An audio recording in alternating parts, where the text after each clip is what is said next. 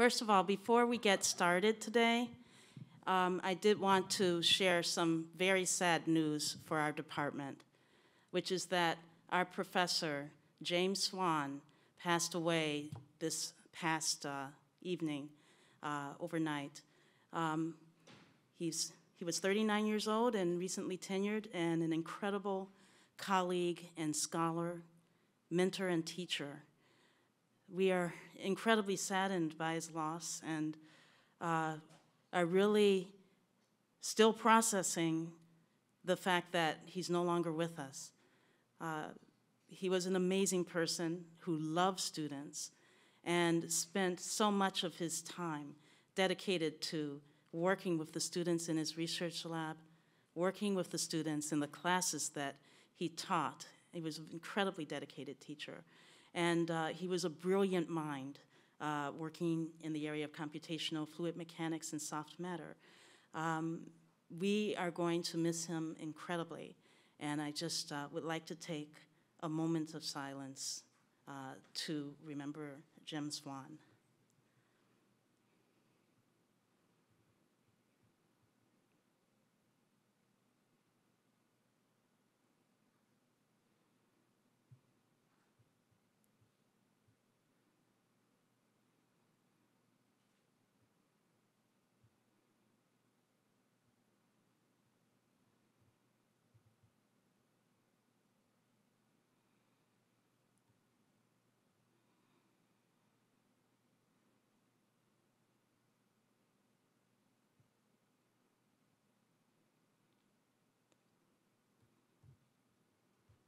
Thank you. Now, I wanted to tell you a little bit about the namesake for this lectureship, Daniel I.C. Wang. This is a particularly special Frontiers of Biotechnology lecture. It has always been named after D.I.C. Wang and is now as an endowed lectureship. And it's because of the legacy that he left. Professor Daniel I.C. Wang received his bachelor's degree in 1959 and his master's in 1961 from MIT. And he got his PhD from the University of Pennsylvania in 1963. He then spent 2 years in the Army at the U.S. Army Biological Labs at Fort Detrick, Maryland. And he joined the MIT faculty immediately afterward in 1965. Now, Professor Wang founded the Biotechnology Process Engineering Center, known as BPEC, through the NSF Engineering Research Center Initiative, and acted as its director from 1985 to 1998. His summer short course was the longest running and is the most successful on campus. He was subsequently named as an Institute Professor of Chemical Engineering at MIT in 1996. And in 2000, Professor Wang was given the Temasek Professorship at the National University of Singapore, where he would devote a large amount of his time at that time to help Singapore in their biomedical science research and development. Professor Wang has received many awards, including from the American Chemical Society, the Marvin J. Johnson Award, and the David Perlman Memorial Lecture. He has also received awards from the American Institute of Chemical Engineers, the Food, Pharmaceutical, and Bioengineering Award, Institute Lecturer, and William H. Walker Award.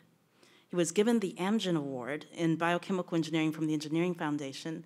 He has also received the Asia Pacific Biochemical, Medical, and Biological Engineering Award, Academia Sinica, and the International Institute of Biotechnology. He's consulted for over 50 companies, and he was on the board of directors and science advisory boards of a number of public and private companies. He authored and co-authored 5 books and over 250 publications and 15 patents. Professor Wang established the world of biotechnology. The work from his lab allowed us to translate everything from antibodies to a range of other therapeutic medicines and make them real. And his technology is what we are honoring today. Next slide here is just showing him in the Army, him as a young man, and here he is with Professor Cooney and colleagues hanging out. We'd like to thank Dr. Nubar Afayan, the sponsor of the Daniel I.C. Wang Lectureship. He is our very own alumnus.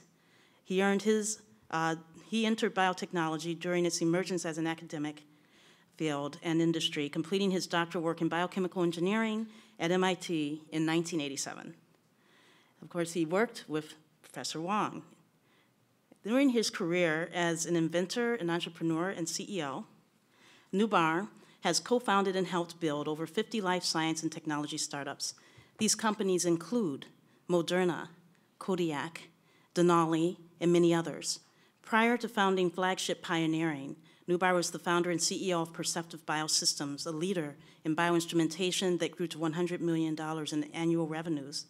After Perceptive's acquisition by PerkinElmer Aplera Corporation in 1998, he became Senior Vice President and Chief Business Officer of Aplera, where he initiated and oversaw the creation of Celera Genomics. He has written numerous scientific publications and is the inventor of more than 80 patents. He is a lecturer at Harvard Business School, and from 2000 to 2016 was a senior lecturer at MIT's Sloan School of Management. He teaches and speaks around the world on topics ranging from entrepreneurship, innovation, and economic development to biological engineering, new medicines, and renewable energy. He is a member of the MIT Corporation and our department's visiting committee.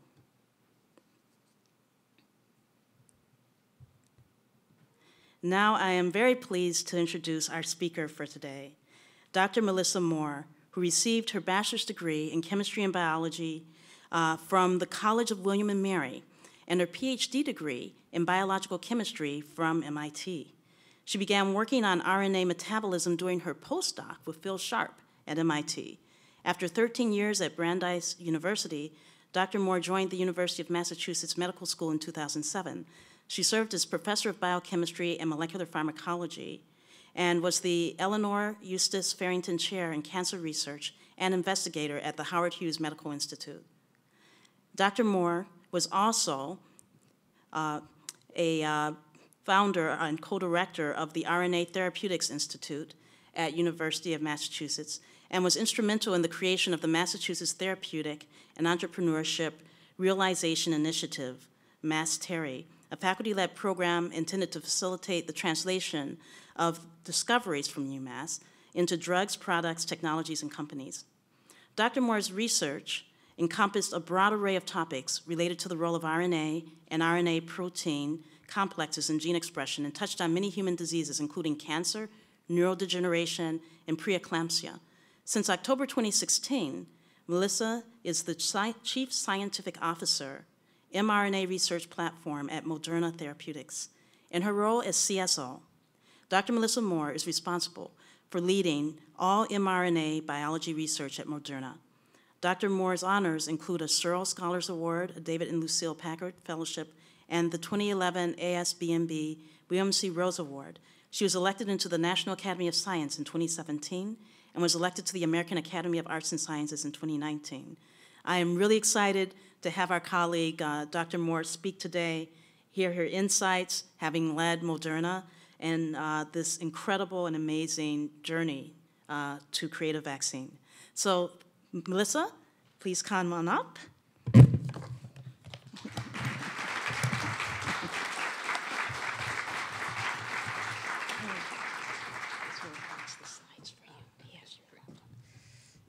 All right, well, thank you very much, Paula, and it's so wonderful to be here. It was funny when I was coming in today because I spent so much of my life here at MIT, first in Building 18 in the chemistry department with Chris Walsh for 4.5 years, although he moved over to Harvard Medical School at one point. But then in the Cancer Center with Phil Sharp over here for 5 years. And so this building wasn't here then, so I came in the old Media Lab building, and they said, no, go around the corner. So, but it's always wonderful to be home, and I giving a lecture here and in front of old colleagues and friends. And so I really do want to thank Paula and Nubar for inviting me to be the Daniel I.C. Wang Memorial Lectureship. It's a great honor, so thank you. So if I could have the first slide. All right, so before I start, I just want to say that everything I'll talk about today, really, it takes a city, not just a village, but a city to do what Moderna has done. And this is a picture of the company in about 2018 when we were about 500 people. We're now over 2,000 people. And I just want to thank all of my colleagues. And I just wish that the entire world could see how hard everyone inside Moderna, particularly my colleagues in technical development and manufacturing and regulatory and clinical, worked over the last year with just such dedication to roll out mRNA-1273. It was truly, truly a heroic team effort. So I just want to start this talk, especially for the students and postdocs, to give you a little perspective. It really has been only less than a century since the advent of modern medicines. And so, in fact, what I'm showing here is one of the first modern medicines was Prontosil, which is a sulfonamide. And it's the first antibiotic. It made a huge difference in World War II, as well as penicillin. And so those were some of the very early small molecules. But then, of course, in the years since, we have painkillers, we have mood enhancers, we have statins. And, of course, all of these small molecules have spurned a huge industry that have made huge differences in people's lives. Now, of course, there's another type of medicine, which is a preventive medicine, the vaccines. And here I'm showing smallpox and polio. And again, these have made really the biggest differences for public health worldwide. But there's a third class of medicines that have emerged in recent years, and those are biologics. And biologics are, basically proteins. And I want to point out that this is the 100th anniversary of the discovery of insulin. So at the University of Toronto, they've been celebrating all year of the discovery of insulin. And so one of the ways to think about this is, well, how important are each of these classes of medicine been? And it's hard to get a number on this, and I'm afraid to show this because Nubar's here. But one of the things that I pulled this off the web, and this is a picture of just the 2019 top-selling pharma drugs just by billions of dollars in sales. Now, that's not necessarily impact, but it is one measure. And most of you who watch any TV in the evenings will recognize all of these names because you're constantly bombarded with these brands.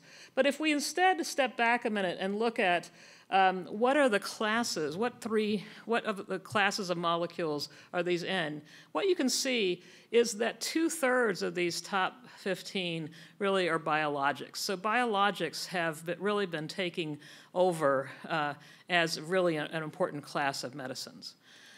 Now, biologics are proteins, as I said, and the kinds of proteins that are most often used for biologics are monoclonal antibodies. And monoclonal antibodies, for those of you in the room, that's an antibody up there. But this is one of my favorite posters from the PDB, and this shows just all the different kinds of proteins that the body makes. And so there are many, many other proteins that could be used as therapeutics.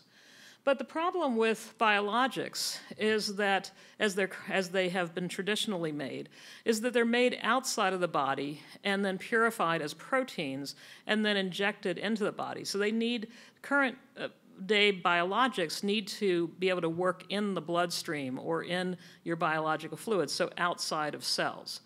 And yet, fully 2/3 of the human proteome is either transmembrane or intracellular. So it is not the realm of biologics.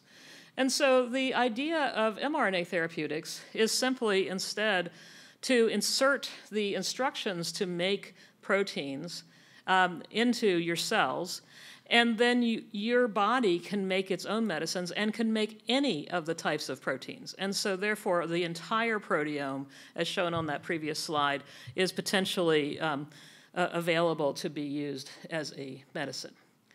So what is it, and the other promise of mRNA medicines is that if we could figure out how to make it work once, we could make it work over and over again simply by changing the sequence of the messenger RNA. And this really is the promise of the entire field that's emerging of nucleic acid medicines. So mRNA is one of those. Another are antisense oligonucleotides and small interfering RNAs. So small interfering RNAs from Alnylam, antisense oligonucleotides, the best known company there is Ionis. And so all of these nucleic acid medicines are what I would call information-containing medicines, because once you've figured out how to deliver that medicine to the right cell type, and then what are the dose-limiting toxicities and how to get around that, then you can simply make a new medicine by changing the sequence. So it's much, much faster to make new medicines. So why has it taken so long for mRNAs to become medicines?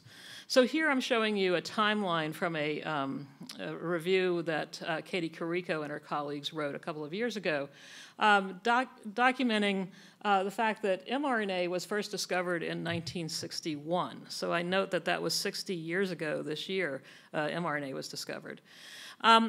And actually, pretty soon after the discovery of mRNA, you'll see that second red box there. It was discovered that if you tried to put mRNA into cells, you got a very strong interferon response. And we'll talk about that a little later. But basically what that means is that our bodies have our bodies do not like messenger RNAs coming in from outside our cells. And the reason for that is that the most common form of viruses that infect mammalian cells are RNA viruses. And so we have, over the millennia and over millions of years, developed very strong innate immune pathways to recognize RNA coming from the outside, bad. Let's not do that. So it took another many years before it was recognized that this interferon response induced by single-stranded RNAs were due to activation of the toll-like receptors. So that's that third box that you can see there, TLR7 and TLR8. And then it was soon after that that Katie Carrico and Drew Weissman published a seminal paper showing that if you put in a RNA where you have a modified nucleotide that is not recognized by the toll-like receptors, then it no longer activates the innate immune system. And so it was this discovery and a number of others that then led to the founding of both Moderna and a number of other companies that are currently pursuing mRNA therapeutics. So what does it take to make mRNA medicines? So the first thing we need is a very efficient method to make large quantities of mRNAs. And it is amazing how much mRNA we're making now. When I was a postdoc, I was doing transcription reactions on a 50 microliter, 100 microliter scale. And now we're doing it on tens and hundreds of liters scale. It's really quite amazing. We need the ability to avoid the innate immune sensors that defend against RNA viruses. I talked about that. We need efficient and well-tolerated delivery methods, and we need a knowledge of how to engineer the best mRNA sequence for a particular purpose. And so I'm going to take you through just some of the history of all of these 4 points. And so how do you make a large mRNA? Now, you can't do it by complete chemical synthesis. I know this is chemical engineering, and you guys would like to do that, but really the maximum for currently chemically synthesizing an RNA molecule is about 120 nucleotides. Your typical messenger RNA is somewhere between 1,000 and 3,000, 4,000 nucleotides. So it's really not possible to make it by complete chemical synthesis.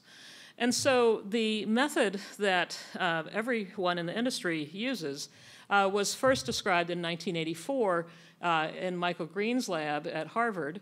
And this was to take a polymerase, a single subunit polymerase from a bacteriophage.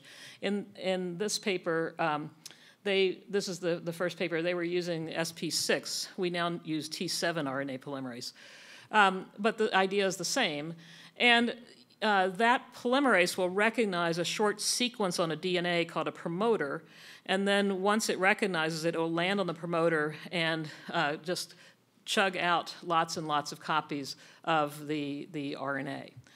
And in the same issue of nucleic acid research, Doug Melton actually made a messenger RNA. So he transcribed a messenger RNA and injected it into the oocytes of Xenopus, a frog, and could show that he could get beta globin made.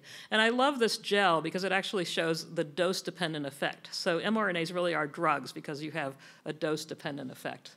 So this was the first demonstration of a in vitro transcribed RNA made outside of the body and put into a cell that you could then use to make proteins. Okay, now what about today?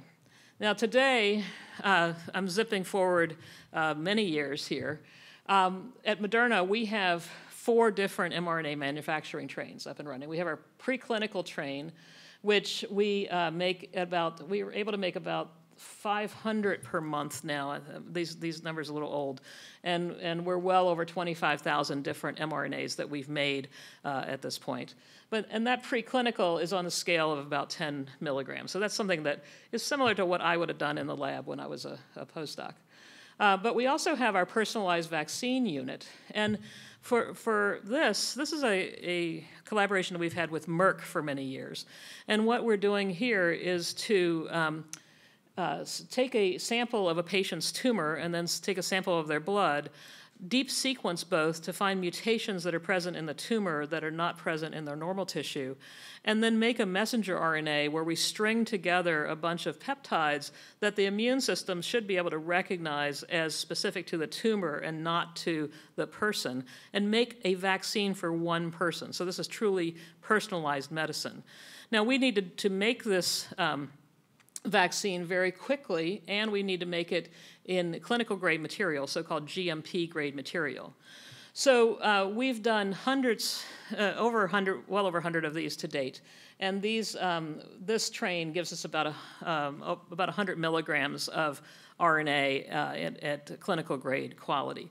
Now I'm going into this in a little detail because you'll come back to this when we talk about the vaccine. This was really important that we had this train up and running to enable us to make mRNA 1273 so quickly. Then we have our clinical grade, this is for our clinical trials, where we're making quantities of RNA up to about 75 grams. And now, of course, we have our commercial trains where we're making more than 500 grams at a time. So for any of you who've ever made RNA, for me to have imagined in 1989 when I joined Phil Sharp's lab that we would be making RNA at 500 grams at a time is just unbelievable to me. But we have worked out the ability to do it very efficiently. Okay, so we have the ability to make lots of RNA now. Now, again, the second thing was we needed the ability to avoid these innate immune sensors that defend against RNA viruses. I talked a bit about this. And you can see there we have, I'm showing an mRNA coming into the cell via a lipid nanoparticle. I'll talk about that in a little bit. But to the cell, that looks very much like a virus trying to enter the cell. And so there are a number of sensors that sense both single-stranded RNA and double-stranded RNA, because of course RNA viruses, in order to replicate, have to go through a double-stranded stage. And so we really needed to find ways to avoid these innate immune sensors. Now, I love this paper that was published in 2004, because what these researchers did is they took the macrophages from mice, and they incubated those macrophages with some polymers, so either poly A, poly C, poly G, or poly I or poly U, and then looked for IFN alpha, which is a output of an innate immune stimulation.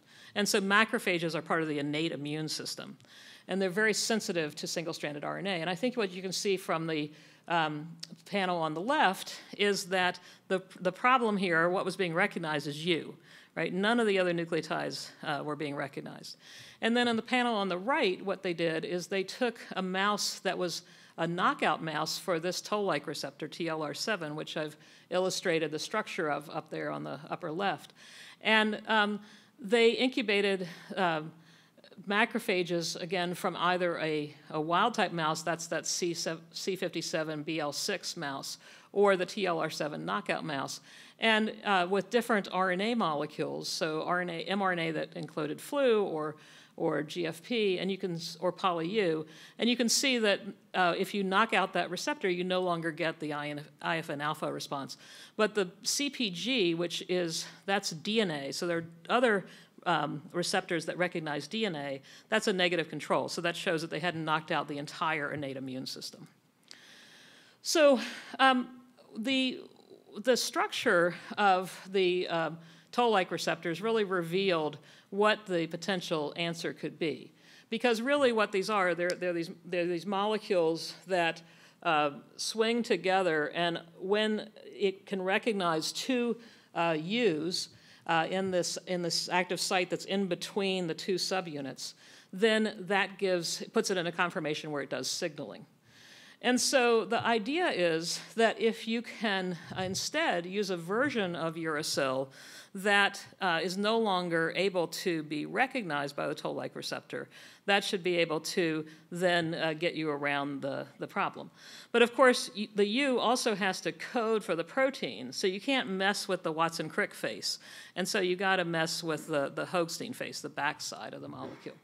And so our favorite modified nucleotide is 1-methyl-pseudouridine. And that is now what we do with our RNA. So all of the RNA that we make at Moderna and put into our vaccines and our therapeutics, we completely substitute all of the uracils with 1-methyl-pseudo-U. And that still is able to faithfully encode the protein. Now, just to show you a little bit of data from a paper that we published, just to really show that in mice this is crucial. Here's what we did is to put in an oligonucleotide that's either 19 U's or 19 1-methyl-pseudo-U's.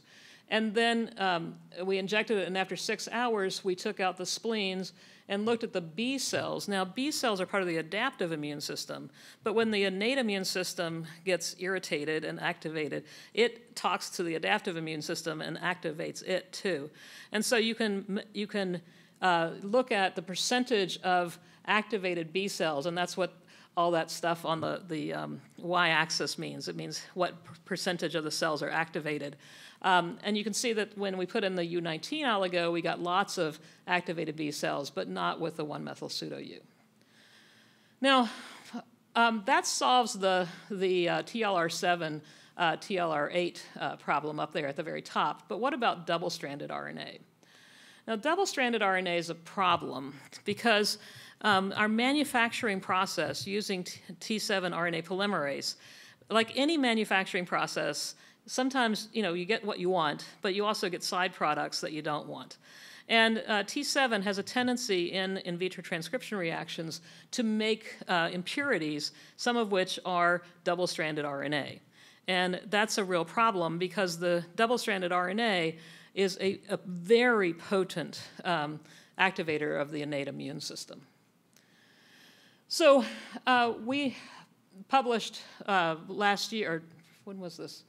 Yes, last year, a paper in Science Advances where we had talked about how did we reduce this double-stranded RNA in our RNA preparations. And one simple way was simply to play with the transcription reaction conditions, good chemical engineering here, and see whether we could find conditions that had the lowest amount of double-stranded RNA. And so here what we're showing is using IFN beta as a readout of innate immune activation. You can see that there is a corner over there where we get very low innate immune activation. We also have developed very sensitive assays for detecting double-stranded RNA. This is an ELISA assay where we have 2 different antibodies that recognize double-stranded RNA, and so can get a very sensitive readout. And so what we are showing here is just the amount of double-stranded RNA that we can get to using these process modifications that we've made compared to the legacy process. And by the legacy process, what we mean is the transcription conditions that are published that in methods of entomology or that are in kits that people would use in their labs. And one of the things that I probably don't need to tell this group because you're probably not doing animal studies with RNA, but please, please, please do not put RNA from a transcription reaction that you did from a kit in an animal. It will not be good for the animal. You've got to get rid of this double-stranded RNA. So what we wanted to see is, okay, we were able to get that double-stranded RNA, but was it good enough to just get rid of the double-stranded RNA? And so what we're doing here is we took human peripheral blood mononuclear cells, differentiated them into macrophages, again, those innate immune cells, and we are now measuring as another readout of the innate immune system, IP10 mRNA levels. And what you can see is that just by reducing the amount of double-stranded RNA, we've really reduced that innate immune signature. But you actually really need to both have that reduce the double-stranded RNA and put in the modified nucleotides to get down to almost no innate immune signature. So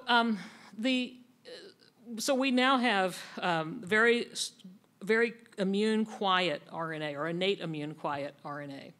Now, something that we have done recently, and we're just about to submit a manuscript on this, and one of our researchers is giving a talk about it next week at the mRNA Health Conference, is we've actually said, well, why do we have to worry about getting rid of this double-stranded RNA? Let's just not make it in the first place. And so we've now engineered T7 RNA polymerase to just not even make the double-stranded RNA. And if you're interested in hearing about this, we every year do an annual science day where we communicate advances in our science and technology to the public and investors, and it's on our website. So if you're interested in learning more about how we did this, you can just go to the investor tab on our website and find this. Okay, so now what about delivery vehicles? So you need a delivery vehicle for two reasons. One is you've got to get that big RNA molecule across the cell membrane. It doesn't know how to get across it by itself. And the other problem is that your body sees mRNA as food. Now, I saw a bunch of you eating lunch out there today, and when you're eating that wholesome food, actually you're eating a lot of RNA. There's more RNA in your cells than DNA. And the dry weight of your cells, the ribosome, which is a lot of it is RNA, is something like 20 or 30% of the dry weight. And so you ate a lot of RNA. And so in your digestive system and also in your bloodstream, there are lots and lots of RNases whose job it is to digest those RNA molecules down to nucleotides so that they can then be built back up inside your cells into RNA molecules. And so if we don't do something to protect the RNA when we inject it into the body, with one exception, it will rapidly be broken down and not get to where it's going. So this is the one exception. This is a paper that came out in Science in 1990. And what these researchers showed is that they could make a messenger RNA for beta-galactosidase. And beta-galactosidase is an enzyme that when you give it a particular substrate, things will turn blue. And so what you can see there in the top right is a cross-section of skeletal muscle where they injected the RNA for beta-galactosidase that encoded beta-galactosidase into the skeletal muscle of mice. And it actually made enough enzyme that the skeletal muscles would turn blue if you gave them the right substrate. So in that case, they did not require any special delivery system. And so this same experiment was repeated at Moderna. So these are some early data from Moderna using either luciferase, an mRNA that encoded luciferase, or an mRNA that encoded erythropoietin. And what you can see on the left-hand side, and it was some of these early data that I saw on a poster that then convinced me that, oh, wow, this is a thing. It's actually going to work. But it was amazing to me. So you could inject the mRNA into the hindquarters there of the mice. And what you can see, again, is that you get a drug-like effect. So you have both a dose-dependent effect, and it's a time-limited effect. And so those are good. Both of those are properties of drugs. And then on the right-hand side, this is measuring erythropoietin in the blood, and erythropoietin is involved in hematopoiesis. And so at the panel in the bottom shows that erythropoietin that was made was actually active because it was the mice were making more red blood cells, their hematocrit was going up, they had more hemoglobin, and again got a dose-dependent protein effect. So now we use many different routes of administration. Now the sole route of administration that we actually inject naked RNA is in this intercardiac injection. So this is a collaboration, a longstanding collaboration that we've had with AstraZeneca.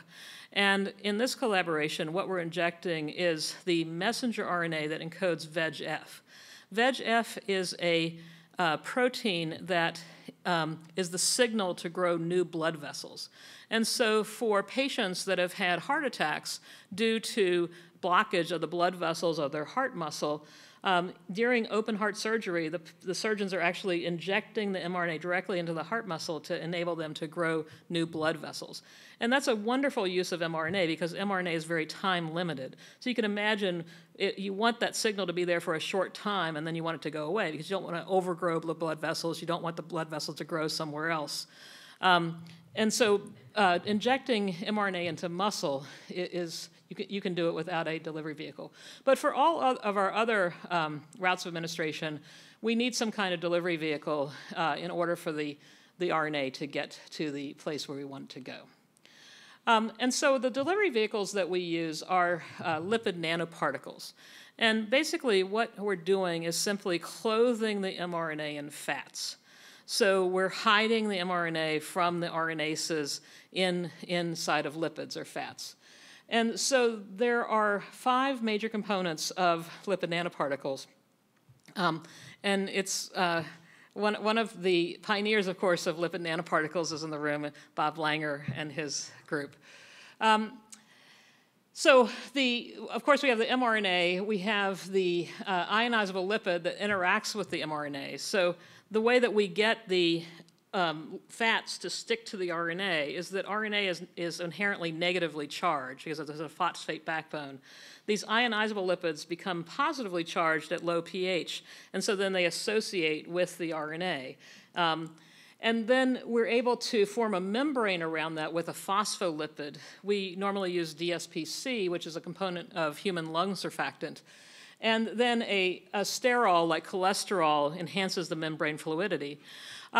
And then the final component is a PEG lipid. And the PEG lipid's job is once we have the lipid nanoparticles made, and if we put them in a vial, they're soft materials. And if they were bumping into each other, they'd keep aggregating and getting bigger and bigger. And we don't want that to happen. And so PEG provides sort of a brush border on the outside to keep them from interacting with each other and growing bigger. So that's an artist's rendition of what one of our lipid nanoparticles looks like. Now, these lipid nanoparticles, really what we're doing is we are mimicking what the body does naturally to move fats around the body. So you've all heard of LDL and HDL, but there are many other kinds of lipid transport complexes in the body. And on this scale, our lipid nanoparticles are somewhere in between the VLDL and the chylomicron particles. But we can engineer these different kinds of particles are picked up by different cell types, depending on what kinds of lipids are in them and what the structure on the outside is. So what we do is we try to engineer the lipid nanoparticles with different structures on the outside so that then they are directed to different cell types. And we can do that engineering, that chemical engineering, by varying a number of different things. We can vary the chemical structure of the molecules. So for example, that ionizable lipid, we have many different versions of that. We can vary the phospholipid, we can vary the sterol, we can vary the composition. So what are the ratios of these components that you put in? And then we vary the process by which we put them together. Do you put them all together at once, or do you put a couple together and bring in something else, and what do you do in between? And so all of those things, we have a huge team that focuses on how do we build lipid nanoparticles in a way that can then enable us to get into very many different cell types. Now, what we care about on the downstream is, of course, when it's in the vial, we want it to be chemically and physically stable. Once we get it into the body, we want it to have the biodistribution that we care about and tolerability. And then once it gets into cells, the lipid nanoparticle has to let go of the RNA so that the RNA can get out into the cell and be used to make proteins. So we're trying to find often the Goldilocks zone in between all of these different things at once. And we have published multiple papers on our lipid nanoparticles. The one on the right describes our ionizable lipid SM102, which is in the mRNA-1273 vaccine. Now, some of the things that we do might surprise you. So we not only have biologists and molecular biologists and cell biologists and chemical engineers and chemists, but we also have a lot of physicists at Moderna. And so we do a lot of physics. So here, for example, we do cryo-electron microscopy. This is a picture of our lipid nanoparticles in the cryo-EM. We do atomic force microscopy. This is a picture of our lipid nanoparticles, and you can see this allows us to look at their deformability. We do NMR of them to look at the dynamics of things moving in and out. We have our own X-ray gun to do small angle X-ray scattering that tells us about the internal structure of our lipid nanoparticles. And then we've even gone down to the Brookhaven National Labs to do small angle neutron scattering. So we really care very deeply about achieving deep mechanistic understanding of when we vary things, how does that vary the structure of our lipid nanoparticles. The other thing that I like to note about this figure is that I think some of these images are beautiful, and in fact, we have turned them into artwork that I call modern art, and this artwork adorns our if you come into Moderna and you go to the third floor cafeteria, you'll see exactly these pictures on the walls. Okay, so finally, we need a knowledge of how to engineer the best mRNA sequence for a particular purpose. And in order to understand this, I need to give you a little bit of an anatomy lesson of mRNA. So the important part of an mRNA molecule, and by the way, I'm showing it as a cigar here. That is not what an mRNA molecule looks like. An RNA molecule is a big, long, floppy thing, like I showed you in the first images. But this allows me to just give you a quick tour.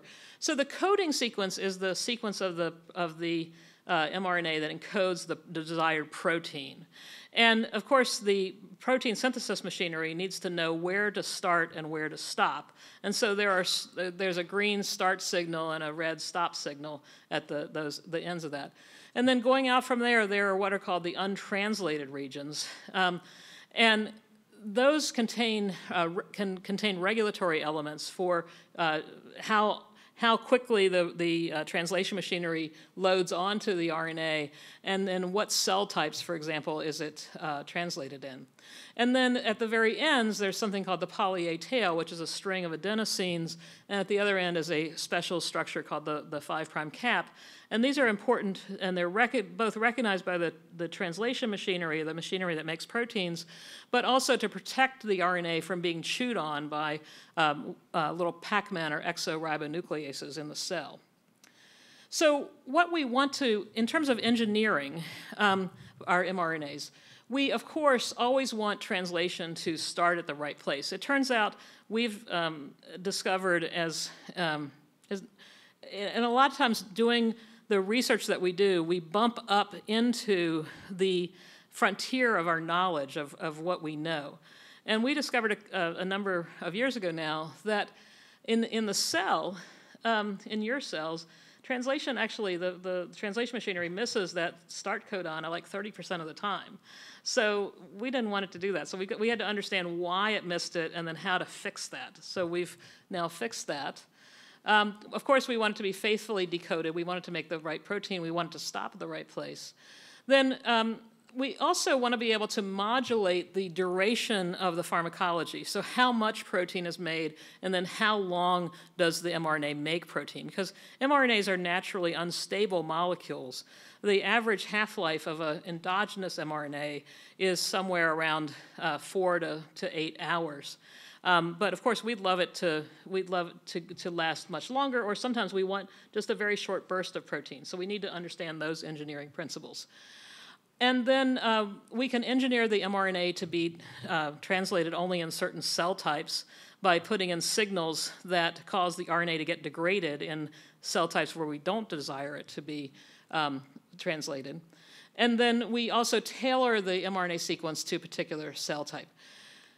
Now, just to give you a sense of one of these engineering problems, I want to talk about the coding sequence. So how do you decide, just a simple thing, and again, I want to point out that when we made mRNA 1273, we made on January 13th, I believe, of 2020, we made one mRNA sequence that we put on that personalized cancer vaccine train. One. We made some backups. We made one. And it went through, and that's the one that has been in my arm and in your arm. So we were so confident that we knew how to make the right sequence that we could go with one. It still gives me shivers to think about this. It's really amazing. You'll see how amazing it is in a second. The problem is the genetic code is redundant. So just like in English, where there are multiple words that could mean the same thing, synonyms, the words that encode for amino acids in RNA, the codons, there are often multiple codons that encode for one amino acid. So for example, in this short peptide up there, lysine, proline, threonine, glutamic acid, asparagine, there are, for proline, there's 4 different codons that encode for proline, right? So if you do the math, then there's actually 128 different mRNA sequences that would encode for that that little peptide there. So that means that the number of possibilities of mRNA sequences that encode for any particular protein is a function of the number of codon choices for each amino acid and the number of times that amino acid appears in the protein. So let's think about the spike protein. So the SARS-CoV spike protein is 1,273 amino acids. If you do that math, it's a huge number. There's over 10 to the 632 possible sequences that we could have made that would encode that protein. Now, how big is that number? The number of estimated atoms in the known universe is only 10 to the 80th. So it's just a ridiculous number, right? So how are we so sure that and actually, we don't have to choose one. We could choose many different sequences, but we want to be sure that we choose one that's going to work, because some of those aren't going to work. How did we know that? So we published a paper in 2019 where we really investigated, again, the engineering principles for making a good coding sequence.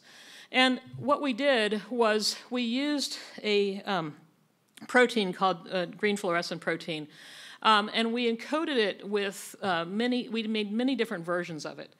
And so one of the features that we can vary is what's called codon optimality. Now, I've told you that the genetic code, there's multiple different synonyms, but we know in English there are some synonyms that were used more often than others, right? And so there's some that are more optimal than others, and that's true of codons too. Your protein synthesis machinery has more of the tRNAs that recognize these particular codons. And so there's underlying this colors, there are numbers that have been derived for optimal codons in human cells. Now, the other thing about mRNA is that it can adopt secondary structures, because mRNA is a single-stranded nucleic acid, but of course it could fold up on itself and make helices and all kinds of other structures. And so whenever you vary the sequence of an RNA, you're going to vary its capacity to make structure and how strong those structures are. So here I'm showing are 3 different sequences. These are the coding sequences for green fluorescent protein. And you can see that I'm showing you the folding energy, or delta G. Basically, what that number means is the more negative that is, the higher the structure. And so all 3 of these sequences would encode the same protein, but they have very different propensities to make structure. So we asked the question, well, let me explain the system for a second. The system that we're using here is a green fluorescent protein with a degron tag on it, and this makes the protein very unstable. And this enables us to put the RNA into cells and then watch the RNA come and go. And then from that, we can aggregate all of that intensity in the image and get a translation rate and an mRNA half-life of that using various differential equations, right? And then if we make a different sequence, and I don't know if these movies are going to play. Yeah, they're not going to play. But you can see that with a different sequence, you get a different kinetics of protein expression, right? And so this is the system that we were using to understand these engineering principles. So what we did was we asked, what if we now look at the relationship between codon optimality versus RNA structure? And how big is this landscape? So we can make a lot of mRNAs, but we can't make enough mRNAs to totally investigate this landscape. So what we did is we computationally looked at 150,000 different sequences for green fluorescent protein, where we just randomly chose codons to see how much did that cover this space. And you can see it doesn't really cover it very much. We also then tried, well, what if you weight the codon choices to what's present in the human genome? It didn't really cover the space that much. So what we did is we pushed the computer algorithm to see where the extremes were. And we came up with this cloud. So the possibilities are much greater than what exists in nature. Now, what we did is we couldn't test 150,000 different things. So we picked 6 different regions on this space, and in each one of those squares, we made 5 different mRNAs with different sequences. And then we put them into cells and got out the data. Now, I'm not going to show you all the data, but here's the money shot. Basically, what this shows is if you look at the area under the curve, that's what's shown in the bottom right-hand corner. That's how much protein is made from the total protein output from that. That if we make mRNAs that are up in that upper right-hand corner of our graph, so in the green box, that have high structure and optimal codons, then we're always guaranteed that we're going to get an mRNA that expresses good protein. Obviously, if we make things with low structure and poor codons, we get very little protein expression, sometimes no protein expression, so we stay out of that area. So that's how we were able to pick that sequence for mRNA 1273. We knew that if we stayed up in that upper green area, we were going to be good. Now, we've published these findings in the Proceedings of the National Academy of Science in 2019. We also have published many other papers, and we continue to try to understand these engineering principles for mRNA today. So I just putting up here a couple of our publications. So basically, we now have all of the things in place to make mRNA medicines. And I just wanted to take you through, I have just a couple more slides, but just take you through very quickly the pathway for making an mRNA medicine at Moderna. So it all starts with an idea for a new therapeutic protein. That's usually coming from one of our therapeutic areas. We have infectious disease. Well, I'll go through those in a second. That then dictates the amino acid sequence for the protein. We then have developed these algorithms to then pop out an optimal mRNA sequence for that. That's all done in Cambridge. That's then sent digitally to Norwood, where they manufacture a plasmid DNA that has a T7 promoter in it and has the sequence that we want downstream of it. They grow up that plasmid, purify the plasmid, and then cut it with an enzyme, add add the polymerase, make lots of RNA, and formulate it, get it in a vial, and it's ready to go in your arm.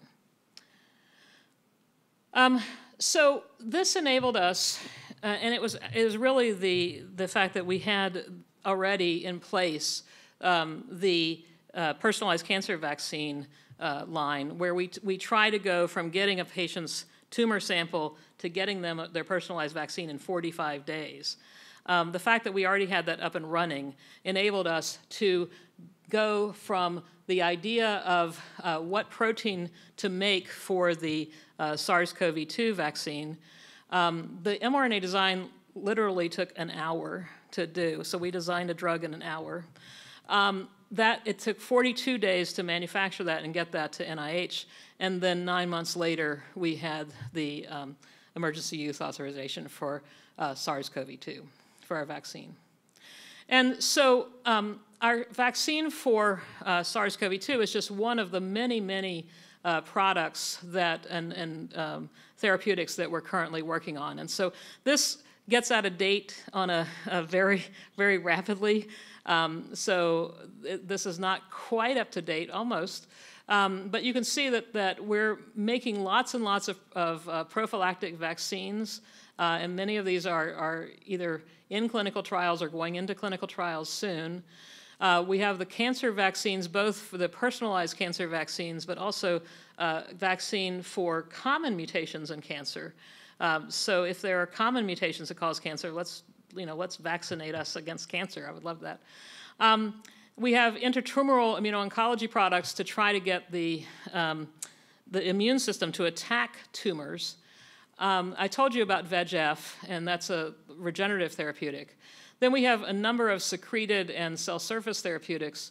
And we also have, at the bottom, these intracellular therapeutics. These are for people who are born with inborn metabolic errors where they're missing an enzyme that is important for their metabolism. And so we're able to give them back the instructions to make that enzyme and fix that. And we're now in clinical trials for MMA and PA. And we've just announced in the earnings call that happened yesterday that that should be on this list is cystic fibrosis. So CFTR, the protein that causes cystic fibrosis. We've been working with Vertex for a number of years to develop an inhalable lipid nanoparticle that could deliver that mRNA into the lungs to help treat those patients that are not currently addressed. So finally, I just want to point out that one of the other amazing things about mRNA medicines is you don't have to make one at a time. So they are, you can add multiple different mRNAs to make a drug. And so here I'm giving an example of our vaccine against cytomegalovirus, which in order to make this vaccine, you actually need to express 6 different proteins. And so basically what we do is we make 6 different mRNAs and formulate them all together. And then the cell gets those mRNA molecules and makes the proteins and puts them together in the right way. And so that's just another amazing thing about messenger RNAs. You can, it's multiplexable. I just want to say that. Okay, and so I just want to finish here by thanking you for your attention, and again, just acknowledging this amazing group of people that I work with at Moderna, and thank you.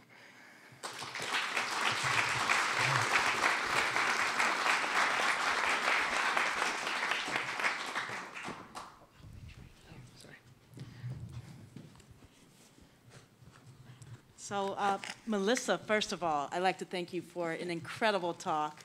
I mean, that was so exciting, and I think tells us about the future of medicine. And I'd also like to present the Daniel I.C. Wang Lecture Award. So we have it all packaged up nice for you. Oops. Go over here. Here we are.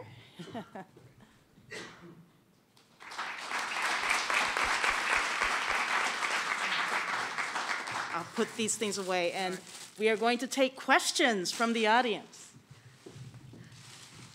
Thank you, Paula. Yes? Thank you for a wonderful talk.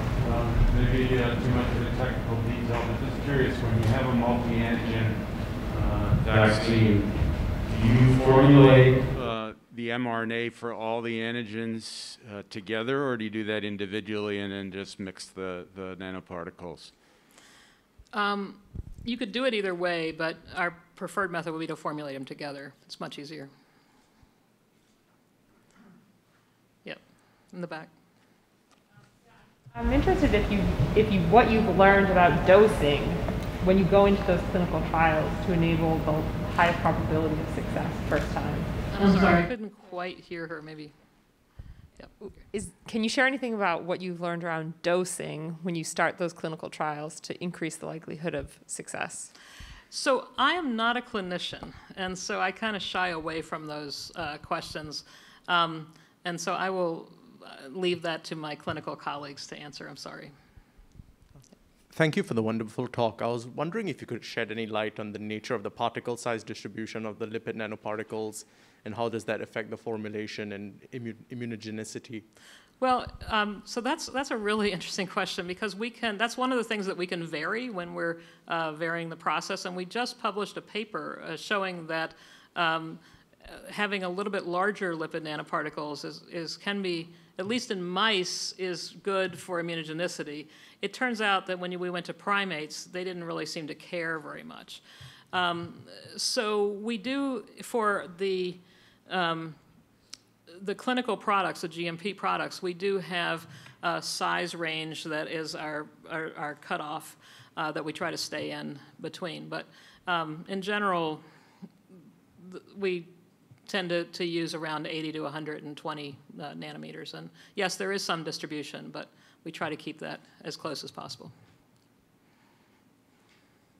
Yeah. Optimization work that you've shown is very elegant. I've seen a lot of interest from companies that are focused on the protein side to use that as an algorithm to optimize their production of protein. Yeah, so it's really interesting when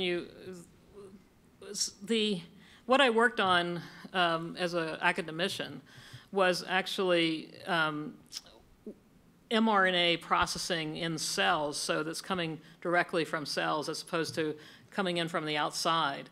And there's other rules actually in cells, because in cells, most messenger RNAs are made from pre-mRNAs that had to be spliced and so have the introns removed, whereas with our current mRNAs, we don't do that.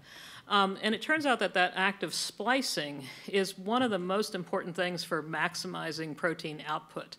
And so I used to give lectures about 15 years ago to groups of industry people who were interested in maximizing proteins in cells, and I would basically tell them, you guys got to put an intron in there to make, and it turns out if you put an intron at the beginning of the gene, then the codon optimality and the structure are actually less important for endogenous mRNAs.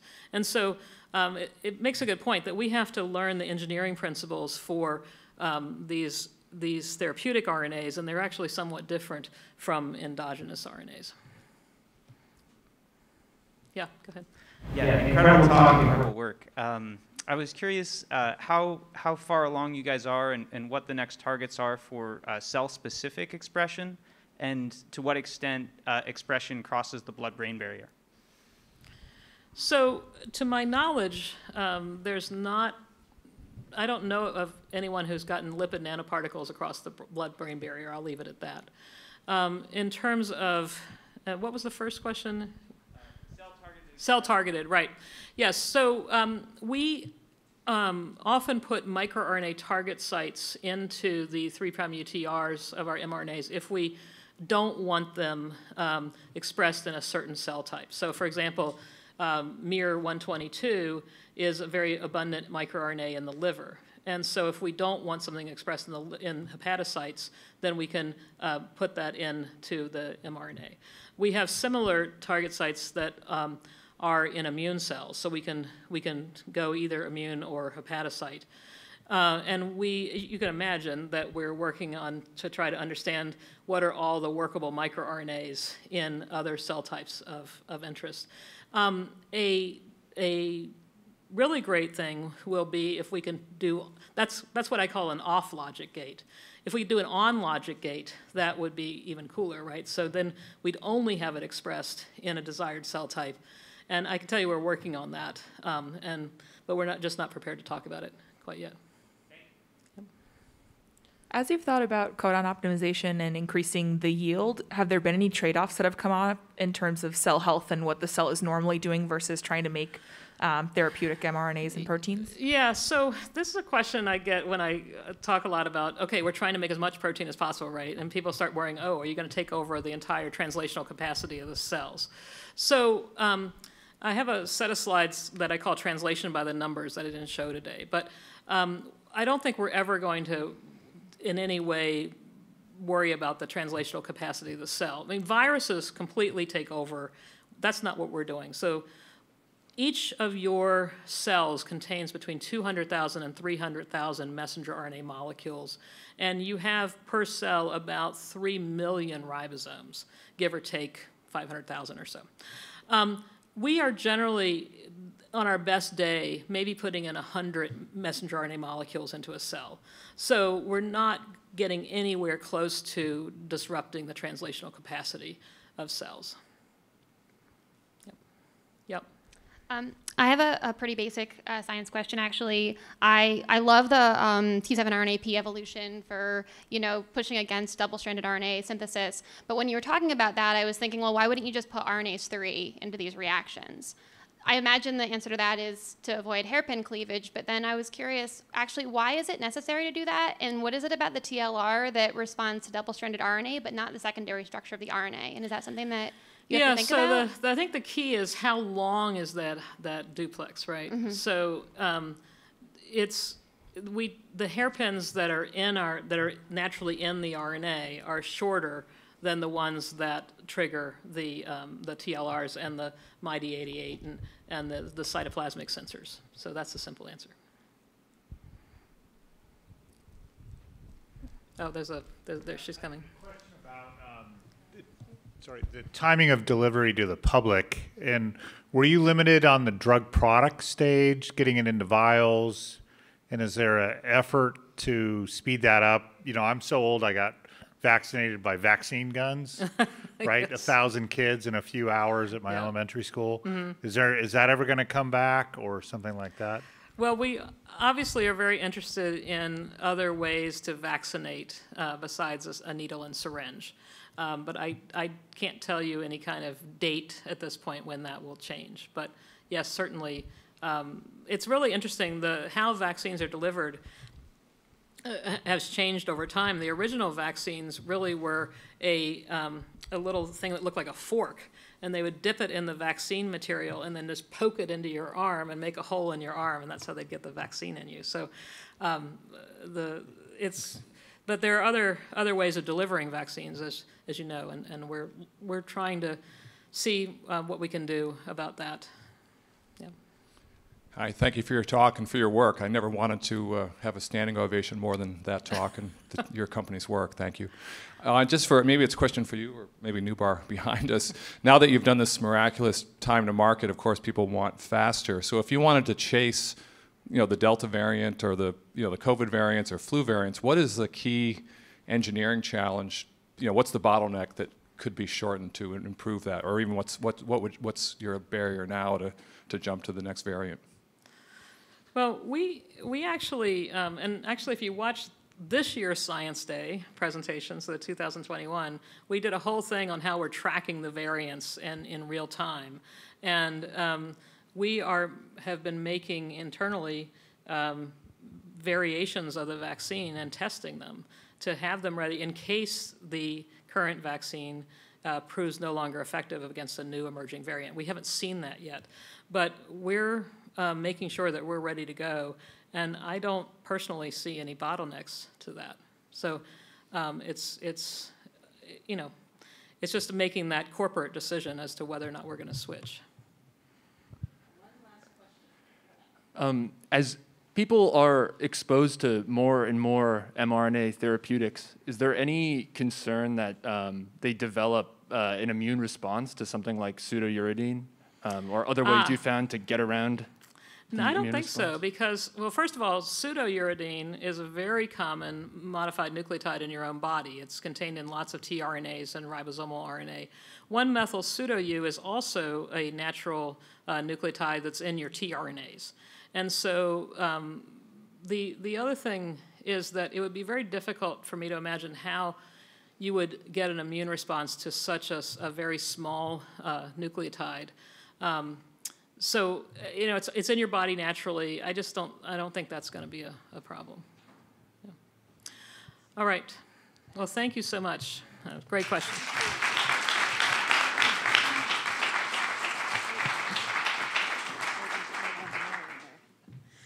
All right, we heard another great example of how we can get chemical and biomolecular engineering concepts into the design of these systems. And we are going to take a break now and enter the last stage of our symposium, which starts at 2:35 officially, so I'm going to be calling everyone back to session at 2:30. All right, so more time to enjoy each other's company and ask questions outside. Thank you. Excellent, I see people beginning to return now. I want to thank you for joining us for this session. You know, we started the day by looking at what Danny taught us and how that led to big things. And we just had a talk about how we can use design concepts and engineering concepts for modern medicine. Now we're going to look ahead. What's the future hold? And with that, I'd like to invite up our moderator, Katie Galloway. Katie is one of our newest faculty in the department, joining the faculty in 2019 after pursuing her graduate studies at Caltech and her postdoc at USC. She holds the Charles and Hilda Roddy Career Development Chair in Chemical Engineering. Her own research combines stem cell biology, systems biology, synthetic biology, and chromatin engineering to explore the molecular regulatory rules of cell fate transitions. It seemed fitting to me to have one of our newest faculty in biochemical engineering leading a discussion about the future of the field, and I'm pleased to introduce her to you today. Please join me in welcoming her.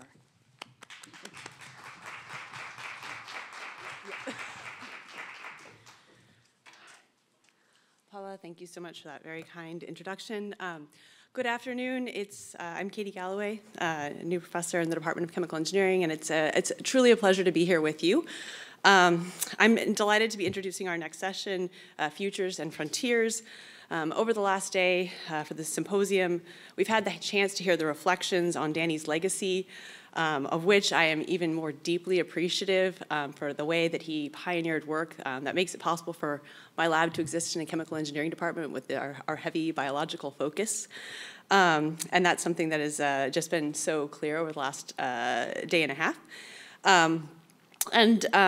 Over this time, we've had the chance to hear Danny's legacy from his family, his colleagues, his students, and how he directly impacted those around him. Today, we've heard how Danny's legacy has reshaped MIT and significantly influenced the convergence of biology and engineering, which he was very passionate about. And through different initiatives that began in the early 80s in particular, Danny's vision of integrating biology and engineering through his collaborations supported and coincided with the development of many important fusions of engineering and biology, including the establishment of the Whitehead, the Broad, the Koch, the formation of the biological engineering department. Not surprisingly, his career coincided also with the reshaping of Kendall Square, which is, I think, very evident for all of us who've been trying to walk around and find various buildings here. And thank you, Melissa, for pointing that out. The area has changed quite a bit, and that's a reflection of, I think, the legacy of biotechnology in the region. And of course, we've just heard about how biotechnology has now also allowed us to return to a place where we can meet together again through the work of Moderna, and so we're very grateful for that. Especially with the news now, that's extremely exciting to my family that we have all the way down to 5-year-olds that can get vaccinated. This is an extremely wonderful development, and again, this coinciding between biology and engineering to provide for our future.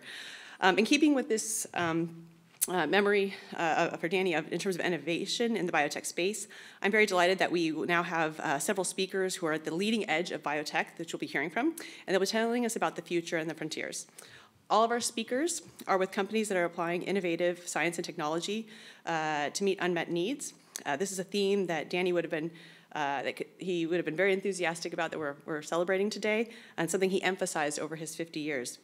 They all exemplify the MIT motto, mens et manus. They all demonstrate the opportunity to bring biology and engineering together, which is, of course, the fundamental tenet of biochemical engineering, as Danny taught for 5 decades. Many of the companies represented here today are building innovative science and technology platforms for advanced therapeutic medical products to address unmet medical needs. Vedanta uses microbial consortia to address multiple diseases. Signal Therapeutics employs 6 platforms to develop therapeutics to multiple diseases via exoneurobiology. MyCardia brings therapeutics to unmet needs in cardiovascular disease. Theradaptive uses material science and biology for novel therapeutic delivery platform. Kodiak Bioscience employs exosomes made in cell culture and loaded as innovative drug delivery vehicles to address unmet medical needs. And they use advanced cell culture and continuous bioprocessing and creative downstream processing in a manner that we think that would make Danny smile. To start with, we're going to hear from Ginkgo Bioworks, which is building a platform based on synthetic biology to drive the design of innovative products to address therapeutic and diagnostic goals and achieve a sustainable society. To begin there, I will be inviting up, I would like to invite up Reshma Shetty. Reshma did her undergrad work at the University of Utah, studying computer science as well as biology. She then came to MIT, where she did her PhD in biological engineering under Tom Knight and Drew Endy, examining how fundamental engineering principles might be best applied to design and construction of engineered biological systems. After graduating from MIT in 2008, she became a co-founder of Ginkgo Bioworks, where she currently serves as president and chief operating officer. Ginkgo Bioworks uses a synthetic biology platform to design microorganisms for a wide range of pharmaceutical and industrial applications, and went public in September of this year, and their stock ticker is DNA, in keeping with the biotech theme. So please join me in welcoming Reshma.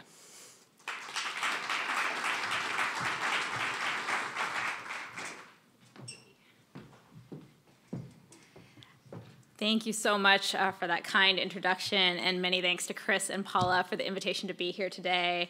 As an MIT alum, it's really an honor to be back on campus. So I thought I'd talk a little bit about Ginkgo and what we do, and in particular how we leverage what we do to help with COVID-19 pandemic response. Our contributions certainly weren't as big as Moderna's, of course, but we like to think that we've sort of helped in our own way, as I'm sure many of you have as well. So apparently the lawyers tell me I have to put up a disclaimer slide. Don't ask me to read it. Don't even ask me to interpret it for you, but hopefully I don't get in trouble because I put this up. So at Ginkgo, we started here at MIT over in the Stata Center about 13 years ago now, and we started with a mission to make biology easier to engineer, right? And so I'm really grateful to my time at MIT because it showed me that you could think about how to program biology, right? Take engineering ideas, engineering principles, and think about redesigning biology. And so that is what we do every day at Ginkgo today. And so you can see here our roots. Tom Knight is one of our founders. This is him standing with his master's thesis at MIT, working on a mini computer back in 1972. And then there's the rest of the founders in 2006 when we participated in the iGEM competition, engineering E. coli to smell like wintergreen and banana. And so you can see this field has been around for a while now, probably more than 20 years. And we've really come a long way, I think, in terms of developing the foundations for engineering biology. And I think what's exciting to me right now is that the number of applications that we can go after using the tools of cell programming, of cell engineering, has really just blossomed, right? So things that were sort of science fiction when I was a PhD student are now actual commercial projects that we're working on, right? So we work on things like engineering nitrogen fixation with Bayer, the largest ag company in the world. We work on things like environmental remediation with a new spin-out that we call Alonia. Just last week, I had, meatballs with a new animal protein ingredient that we developed in conjunction with Join. It's pretty cool to eat your own products, let me tell you. And so really the applications are sort of endless. And that's really what motivated us to start Ginkgo, is to be able to build a platform that allows you to go after all of these different applications, right? But at my core, I'm a tools person, I'm a technologies person, right? I get psyched about the platform that we're building, right? And so that's really what Ginkgo is all about, is building the horizontal platform for engineering cells, right? And so our goal is to support an entire ecosystem of companies, everything from the large multinationals to the two-person startup, just spinning out of MIT, and be able to enable them to achieve their goals using our horizontal platform. But we don't, of course, do that alone. We leverage a ton of technologies and instruments and capabilities that are out there. So we partner with companies like Twist and Berkeley Lights to take those technologies and integrate them into our platform for cell programming, okay? And so this is great. We were working on this. We were super happy. Things were trotting along. And so typically our projects, before I kind of go on, typically our projects look like this. Our customers come to us. They have some problem they might want to solve. They might have some specs on how they want their engineered cell to perform. And then we use our platform to essentially develop an engineered cell, or what we call a cell program, right, to meet those specs, right? And so that is what we do day to day, and that is what the bulk of our business had been up until just a couple of years ago. But as I'm sure it happened with all of you, like everything sort of changed for us and in March of 2020 when the COVID-19 pandemic hit, right? And so to be clear, up until that point, we had never worked in infectious disease. We didn't have actually any capabilities or experience there. But when the pandemic hit, we sort of felt a call to arms, like I'm sure many of you did, of saying, hey, is there anything we can do to help with this unprecedented time, this unprecedented pandemic? And I think that, desire to help stemmed not only from a moral responsibility, but, as we saw, everybody was talking about this pandemic, right? All of a sudden, the structure of the COVID-19 virus was on the 6 o'clock news, right? And the fact that this little virus ground the entire world to a halt was actually really scary to us, right? So as a company that's trying to make biology easier to engineer, the fact that this little virus could actually bring the entire world to a halt, sort of drove home for us in a very visceral way that if we are going to make a platform for engineering biology, we also have an obligation to build the biosecurity that goes along with that, right? So just like if you're a fintech company, you have to worry about fraud detection, fraud prevention, right? Just like if you're an internet company, you worry about cybersecurity. I believe that as a biotechnology company building a platform for cell engineering, we have an obligation to think about the biosecurity that goes along with that, right? And so the combination of this sort of very existential crisis in the world, as well as that obligation to build the biosecurity that pairs with our cell engineering platform, is what led us to make this sort of, in retrospect, crazy jump to help with the COVID-19, right? Again, even though we didn't have any prior experience. And so when we said, okay, how could we help with the pandemic response, we sort of basically tried to run a series of experiments. We said, okay, if you want to think about pandemic response, there's sort of multiple concentric layers of protection that you might think about, right? So first of all is, of course, vaccines and therapeutics, right? Somebody gets sick, you want to be able to treat them, or you want to be able to prevent them from getting sick in the first place, right? So that's a very obvious place where biology can help with pandemic response, right? But the next layer out is you'd actually like to prevent the spread of the pandemic, right? So you'd like to be able to test people even before you know they're symptomatic to know if they're sick or not and to prevent the spread, right? Choke off any hotspots, right? And so that's what we call intercept, right? So basically intercepting the virus before it can spread. And then in the outermost layer, which I won't have time to talk about today, we think about biosurveillance. Like, how do you just know if a new virus is coming, right? Could we have detected the Delta variant before it hit the US? And there are a whole set of tools around biosurveillance that we're also working on and investing in, but that, again, I won't have time to chat about today. Okay, so we actually launched projects in and around vaccines and therapeutics. I'm going to talk about one of them today. And in particular, so it was 2020, right? Pfizer and Moderna had their clinical trials going along, a lot of interest in mRNA vaccines and whether they might provide a way out of the pandemic, but we didn't know if they were going to work, right? But what we said is like, if mRNA vaccines actually pan out, right, and obviously they did, but if they pan out, we got to actually make enough, right, to give to every person in the U.S. and ultimately every person in the world, right? And you started to see a series of articles that came out that talked about, hey, like the supply chain for providing, for manufacturing and delivering vaccines to every person in the world is actually a huge challenge, right? So yeah, we needed to actually develop the vaccine, but actually getting doses into arms is almost equally or bigger challenge, right? And in particular with mRNA vaccines, we had never really made them at that scale before, right? This was a new technology, a new vaccine modality. And so while we knew a lot about mRNA vaccines and how they worked, we hadn't actually scaled them up for large-scale manufacture before, right? And so we started looking into, like, what does the manufacturing process of the mRNA vaccines look like, right? And we realized that actually there were some critical reagents that you need to make mRNA vaccines that up until that point had just been sort of like used for like research grade, like scientific research, right? So in particular with some mRNA vaccines, you need mRNA maturation enzymes. So things like vaccinia capping enzyme and an OMT, a methyltransferase, to help in the final like production of mRNA vaccines. Right? And when we went and looked at sort of the current production levels of these enzymes, they're actually like a few mgs, right, per liter. Like it's crazy low. They're actually like really efficient. And that's totally fine if you're just trying to get enough for like doing a little bit of research in your lab. It's not okay if you want to be able to make enough to supply the entire world with an mRNA vaccine, right? And so we said, could we help, right? Because it turns out like these are enzymes that are actually made in like bacterial cells, right? So like this is work that Ginkgo had been working on, like that kind of work for a long time now. So we had actually built up a lot of infrastructure to be really good at engineering strains and being able to produce proteins from them and being able to optimize the fermentation process, et cetera. And of course, time was of the essence, and so we actually launched an internal project to see if we could improve the titers of one of these enzymes, vaccinia capping enzyme, right?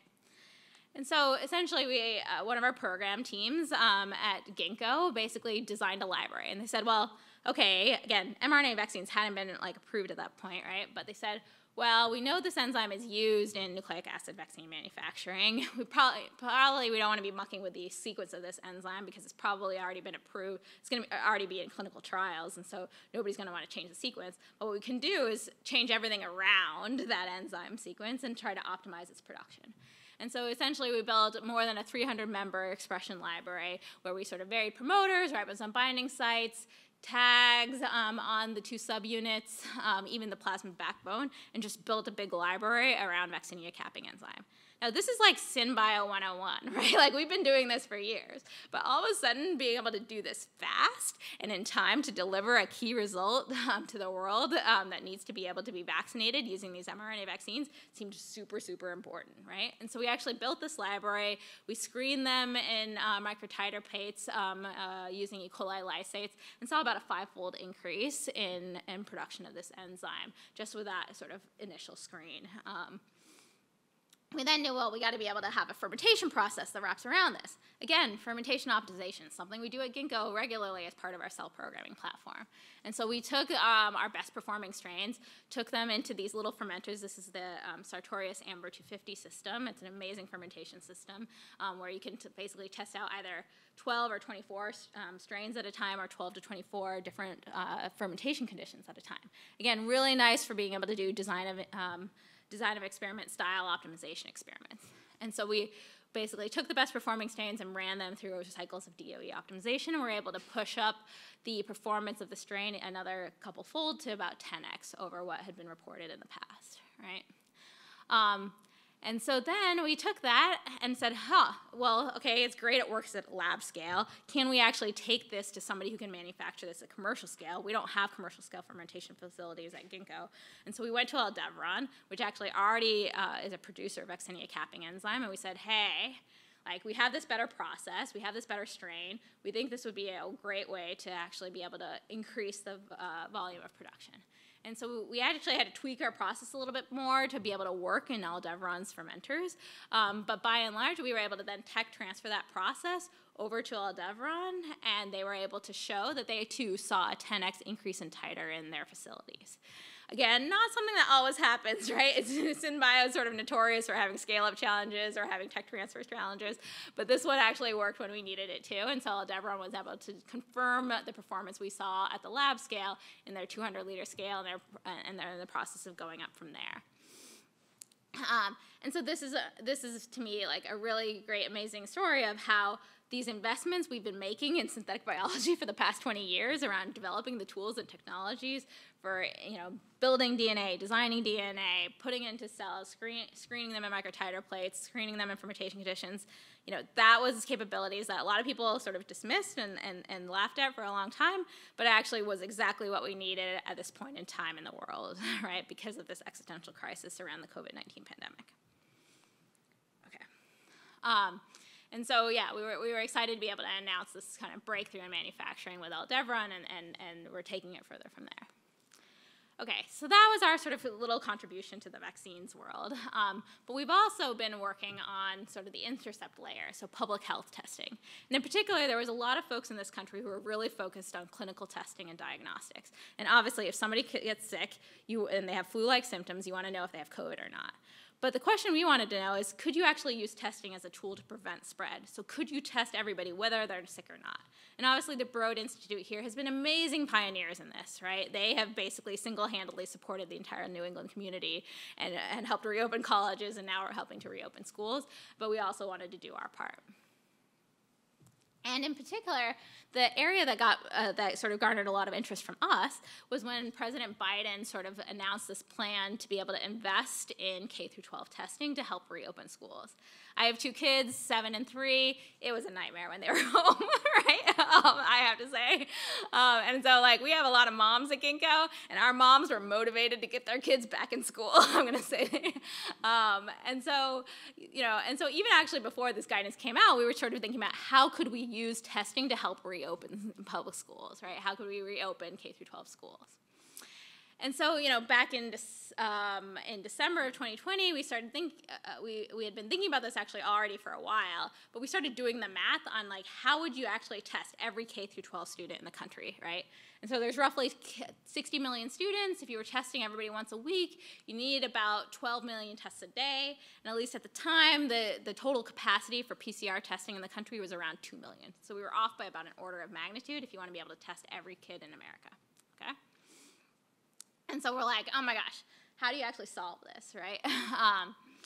And so we're like, okay, well, we are good at automating molecular biology workflows, and COVID-19 testing is basically just a PCR. It's an RNA extraction and a PCR test. We can do that. And so we actually did a whole big investment through, this was actually even before December 2020, through most of 2020, we were working on developing COVID-19 testing at Ginkgo, right? And so we developed a very nice NGS assay that had a very nice correlation between the results from our NGS assay and sort of gold standard PCR tests. And so we were very proud of ourselves, and we're like, great, we're gonna use this. But then we realized that like this was not the problem that needed to be solved to reopen schools. Like we actually didn't need more testing capacity. What we needed to do is be smarter about how we were doing the testing, right? And so what we realized is that instead of testing every kid in America, what we should do is test every classroom in America, right? And so we should take every kid and have them all test at once, test the entire classroom at once, right? It's called pooled testing, or what we call classroom pool testing, where you swab every kid in the classroom, they all put their swabs in a common pool, and you test the entire classroom once. So all of a sudden, instead of needing 60 million tests every week, you need basically drop that by a factor of 20 to 25, right? The average classroom size in America. Right? And so what's normally like $100 or $150 test per person becomes a $100 or $150 test per classroom, right? And this was the insight that we needed to actually be able to crack the nut on how do you do large-scale K-12 testing. And so we said, okay, so we're going to collect samples from every kid. We're going to pool them in a single pool. We'll suspend them back in the lab and put them through our COVID-19 test, okay? And so we actually validated this. So we created like pooled samples with low amounts of virus, pooled samples with higher amount of virus, so that we could actually get very reliable results, even if when you pool 25-fold, or actually, in these results, I think this is actually 35 swabs. So you can even go up to 35 swabs in a single sample and still detect COVID-19, even if you have low amounts of virus, like as low as 1,500 copies per mil. You still get pretty good sensitivity in the test. And so we're like, this is great. And so we had to actually try it out. And in one of the crazier moments of my life, we decided to test this out at my daughter's school. So we went to my daughter's first grade classroom. The principal there, Dr. Sivian, was gracious enough to let us try this out. And this is Dan Rosman from our team here with all these first graders. That's my daughter there getting swabbed. We swabbed the entire classroom, put it in a pool, took the samples back over to Ginkgo and tested them, right? And it worked, like shocker upon shocker. We even had, the kids were so excited to be part of pandemic response that there was actually one little girl who started sobbing because her parents hadn't signed the consent, and so she couldn't participate in the pool testing, and she was so sad that she didn't get to participate in this activity that was happening in the classroom. And so we said, wow, this is amazing. This might actually work, right? And so we said, okay, well, our goal is actually testing every school in America. How are we going to make that happen, right? We're kind of an ambitious company, and so we kind of trying to think big. But we realized that it was crazy to think that we were going to test every classroom in America and send all those samples back to Boston to be tested in our lab. Broad's actually kind of managed to pull it off, but for us, we realized that was actually crazy. But what we could instead do is be a qualification layer on labs across the country, right? Because at the end of the day, this is just a PCR test, and we actually, by this point, when January sort of rolled around, January of this year, we had actually a reasonable amount of testing, and if you're doing pool testing, we actually had enough capacity, right? Because people were getting vaccinated, which means demand for testing was going down, which means we actually had available capacity amongst all the existing COVID testing labs across the country. And so what we instead did was realize we couldn't solve this with technology. We could actually just solve this by a qualification layer where we send blinded pooled samples to partner labs around the country. We check that their test actually works on pooled samples, and if they do, they become part of our lab network, and we can use them to test their local school districts, right? And labs fell all over themselves to participate, because they were like, hey, can I be part of the solution to opening K through 12 schools in my city, in my state? They wanted to do this, right? And so we actually ended up testing, this is example data from Northeastern here, where we went through a pretty exhaustive validation with them and showed, yeah, Northeastern's test that they had developed on their own for individual samples also worked on pooled samples, just like ours did, right? And so it was great. We did a pretty exhaustive validation. The Massachusetts Department of Public Health sort of put us through our paces. We were really happy about that. Northeastern's test could actually detect as low as 250 copies per mil of the virus, right? And so it was great. We validated them, and we started using them first for testing Massachusetts, and now they're actually testing almost everybody in the state, a bunch of kids in the state of Maine. And we actually now have partner labs all around the country that we've qualified with this approach. Right? And we're actually now providing testing across about 10 states across America. And so this has just been really heartwarming for me as a parent to be able to be part of the solution to help bring kids back to school, because I truly believe that kids are better off in school. Okay, well, so with that, I'll just say thank you, and again, thank you for the invitation to be here. I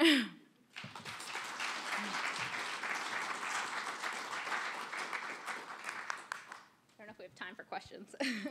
I think we have time for questions. Are there any questions? If not, I have a question. Or actually, is there a question right here? So with the testing capacity that you've developed, is it possible to track things beyond COVID?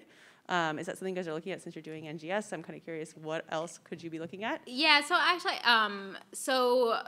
there's sufficient testing capacity that we've actually repurposed our own internal capacity to other cell programming things, just because there's plenty of other COVID testing capacity in the country.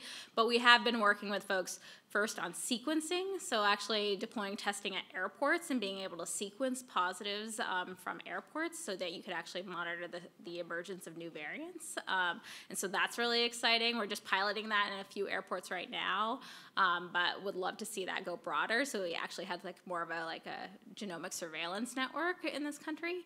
But I think, Thermo and folks are coming out with combo COVID and flu tests and things like that. And so in my mind, there's no reason why you couldn't use this exact same approach for testing for flu or anything else that you can detect with a PCR test. Thank you. That's very cool. We have one here back. Or actually, we'll go distance, I guess.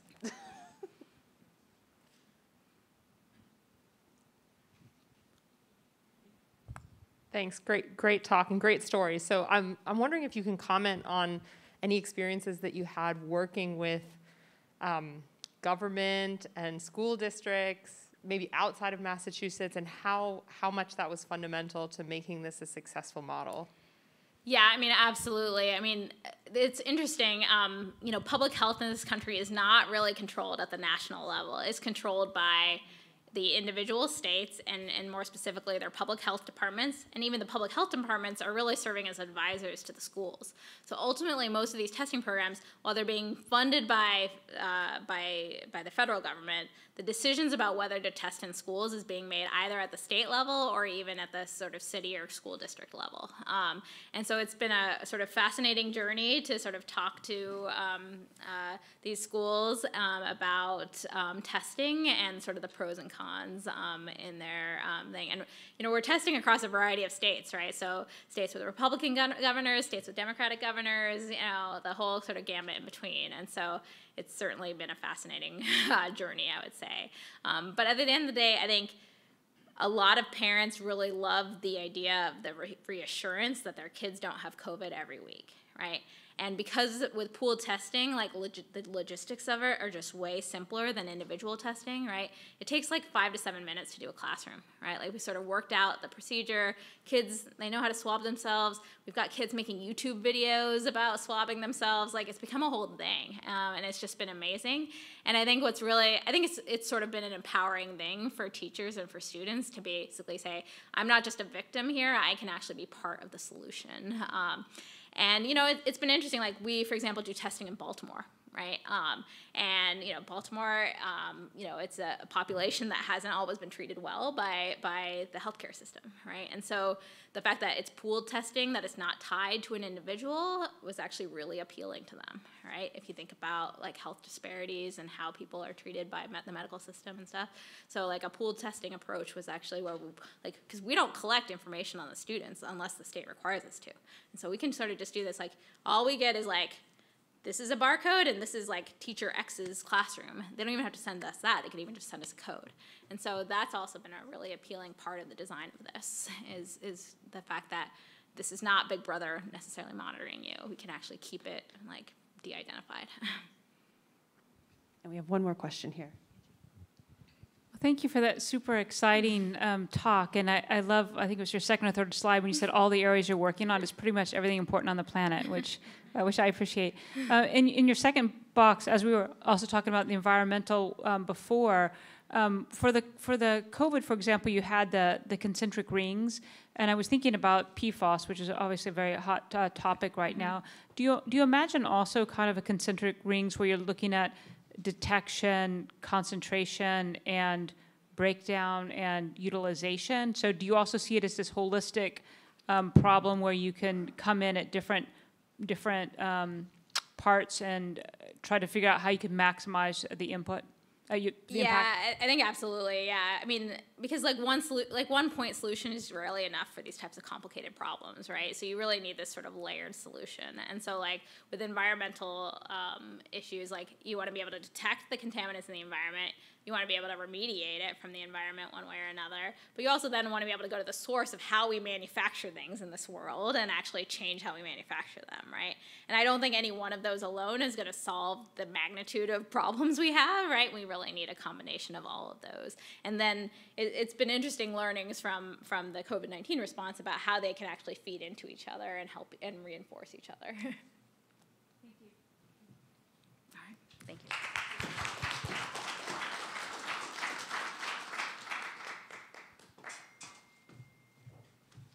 All right, what a lovely talk. Thank you so much, Reshma.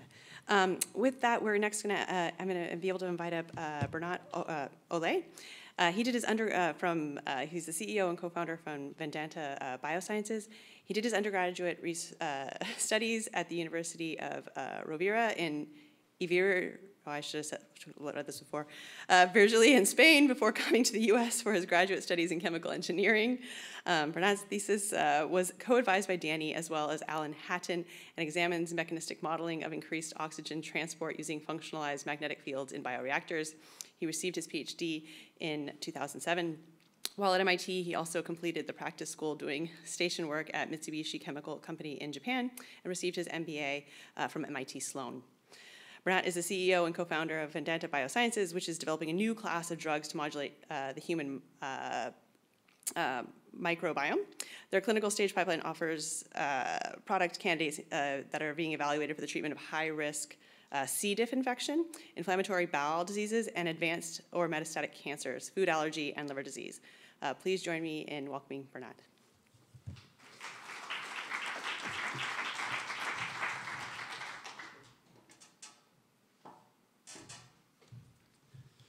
So I was supposed to be Danny's last student until he changed his mind. And then David McLean was supposed to be his last student. And then Danny changed his mind again.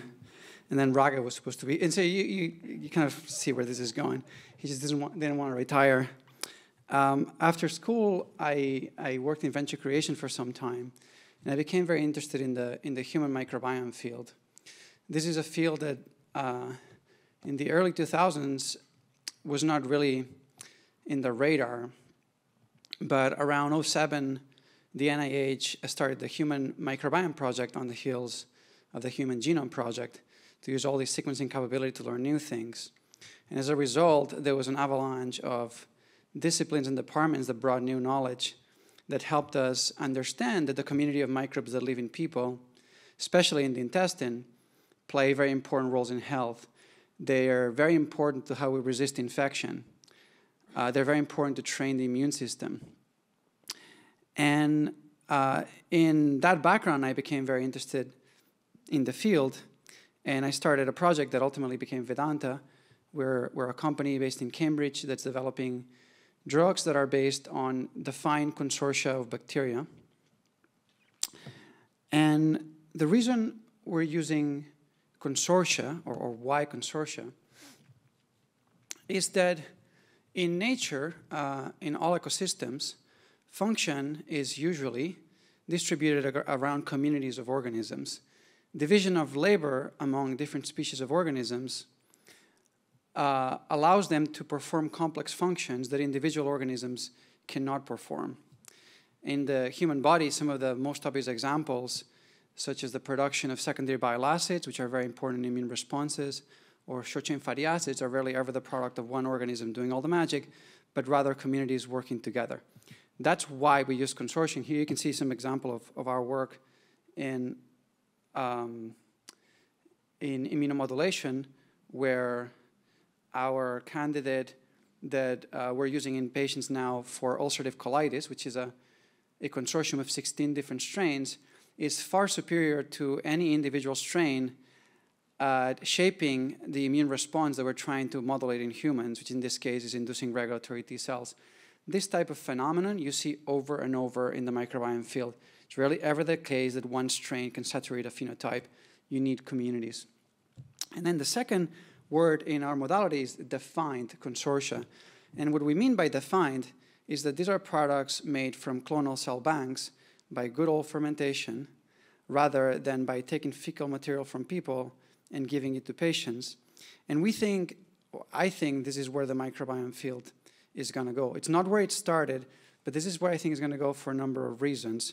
And I'll touch on those in a second. But before I get into those, just a very quick explanation of how the drugs work.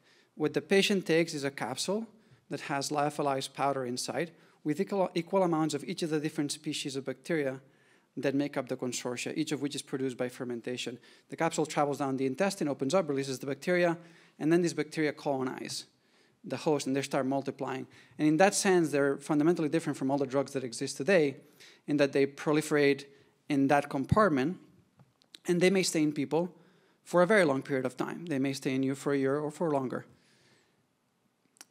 By simply colonizing, if you pick the right bacteria, they can exclude other bacteria from occupying those same niches. And many of those other bacteria tend to be pathogens that are undesirable in the gut. I'll give an example of one of those today in C. difficile. But also, via the intestine, they can shape immune responses. The majority of the cells of our immune system are in the intestine at any given point in time.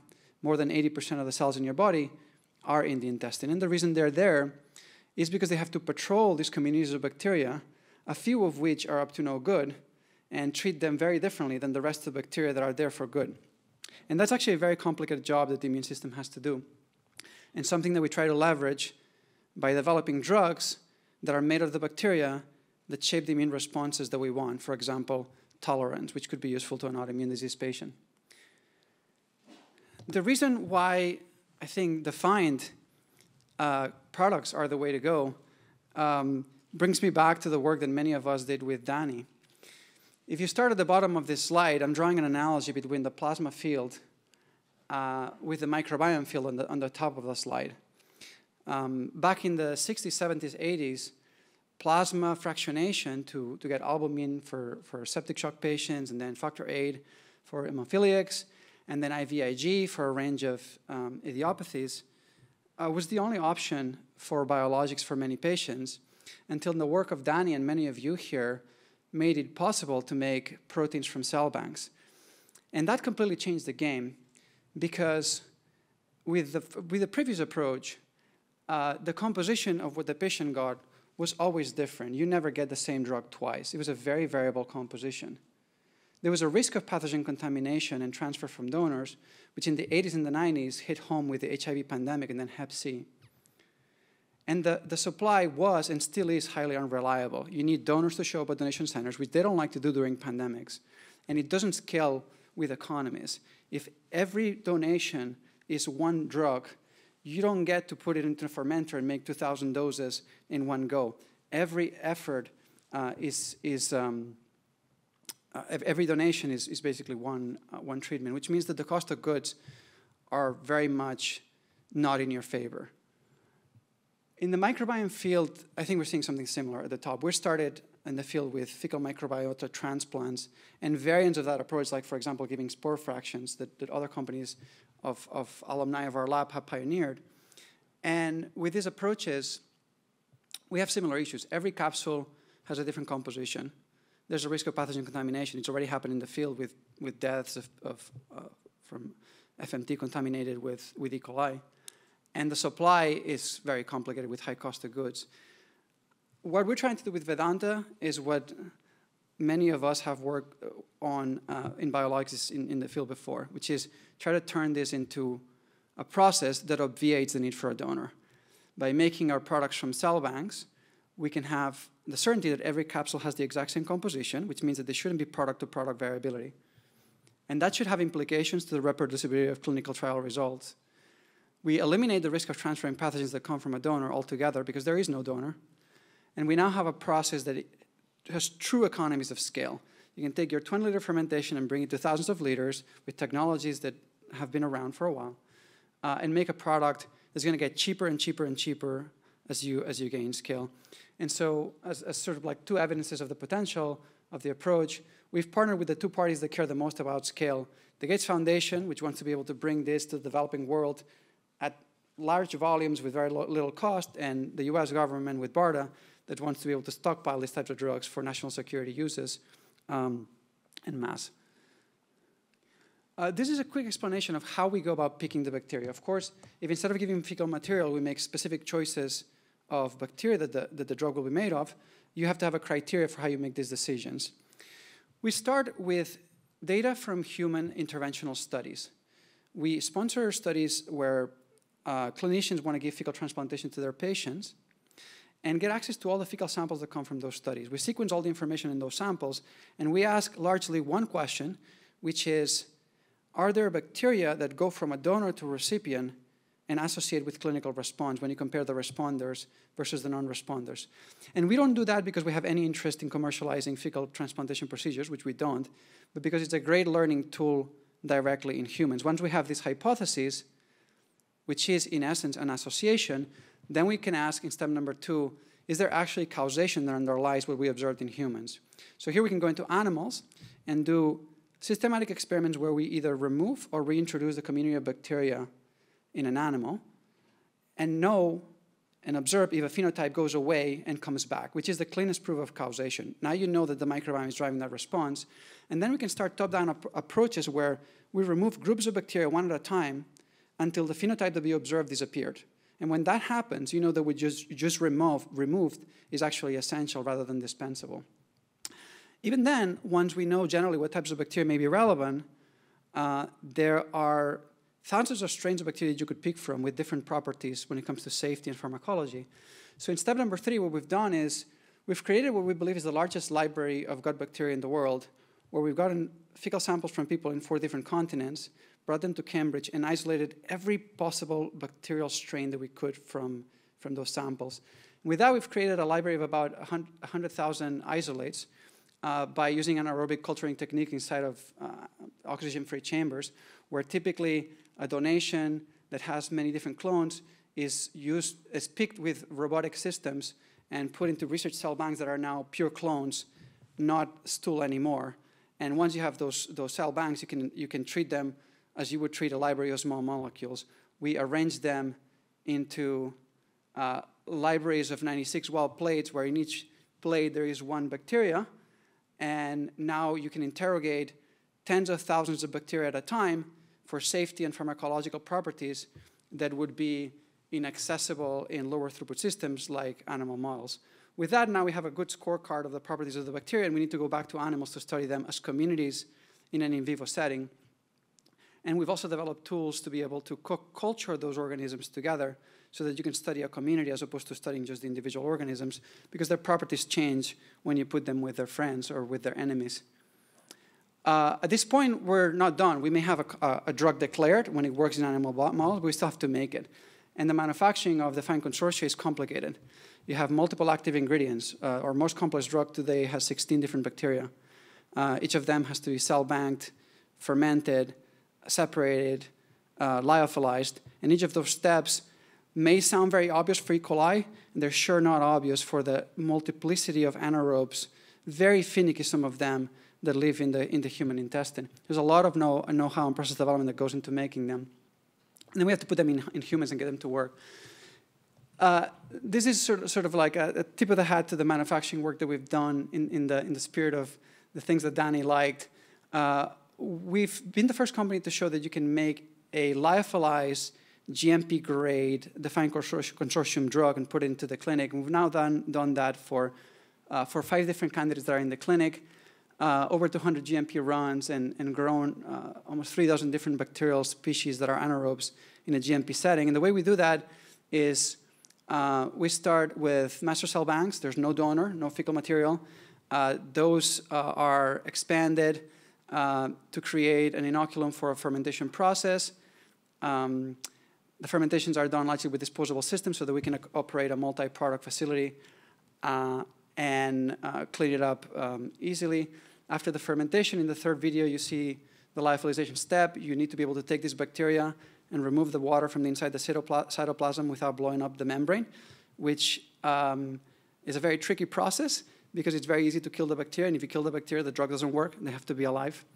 And then in the last step, we turn this liquid fermented bacteria that's been lyophilized and turn into a dry powder into, this is what a lyophilized cake typically looks like, into powder that's what ultimately goes into the capsules that patients end up getting. So the drug actually looks like any other drug, but of course, these are live dormant bacteria that once they reach your intestine can wake up and go back to being active.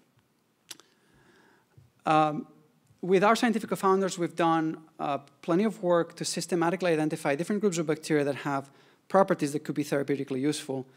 Today, I'm going to talk about the work that we've done to identify bacteria that provide resistance against other pathogens. But other programs in our pipeline that I will not cover today are based on the work that we've done to identify bacteria in the intestine that induce immunoregulatory responses. And in this series of papers, we've explained how to develop these bacteria, how to find these bacteria and some of their molecular and cellular mechanisms, as well as bacteria that do the opposite, that promote immune-enhancing responses that could be useful in the context of cancer or vaccination.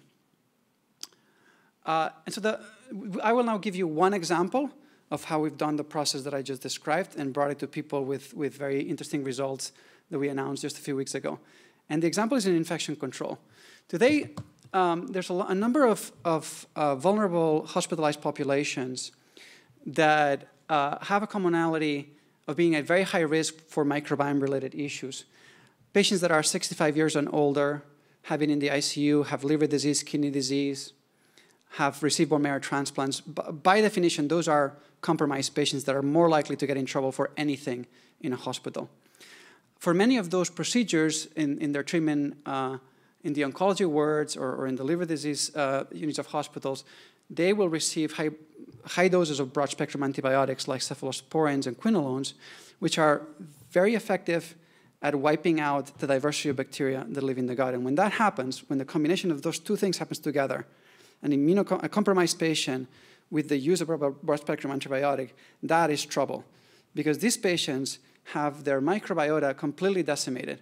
That's the natural resistance against pathogens. So anything they pick in the hospital or that they already carry in their gut has an outsized opportunity now to take over. And C. difficile is sort of the poster child of these types of problems. You make it very easy for the rods to take over. And once they take over, they're very hardy because they form spores, and they're not easy to kill with antibiotics. And so what we're trying to do is what we show in the right, which is not to replace antibiotics. The use of antibiotics is here to stay. Oncologists, infectious disease docs, they need to use these drugs, and that's going to stay here. What we're trying to do is deal with some of the collateral damage that they leave behind, right? And the opportunity here is that immediately after a patient has received the antibiotic that they need and their microbiota is now decimated and vulnerable and susceptible to infection, come in as soon as we can and reintroduce bacteria that we think can help reconstitute the resistance against pathogens. And this is not just a problem that relates to C. difficile. Any gram-negative infection with enterobacteria fits in the same category. At the molecular level, what's happening in the intestine of these patients is what's shown on the left.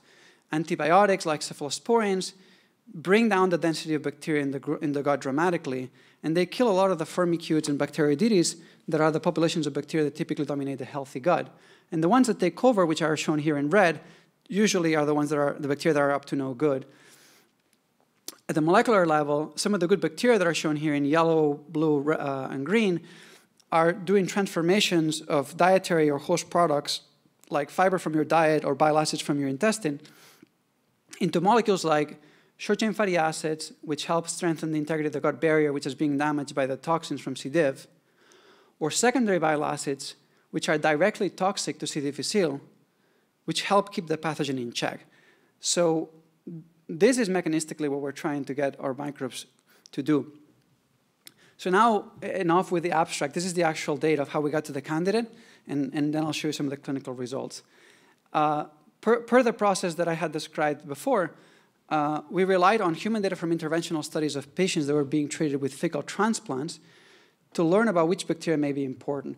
And the data that you see on the left is in human interventional hypothesis generation. So these are 70-something patients in the Netherlands that are being treated with fecal transplants for a C. diff infection.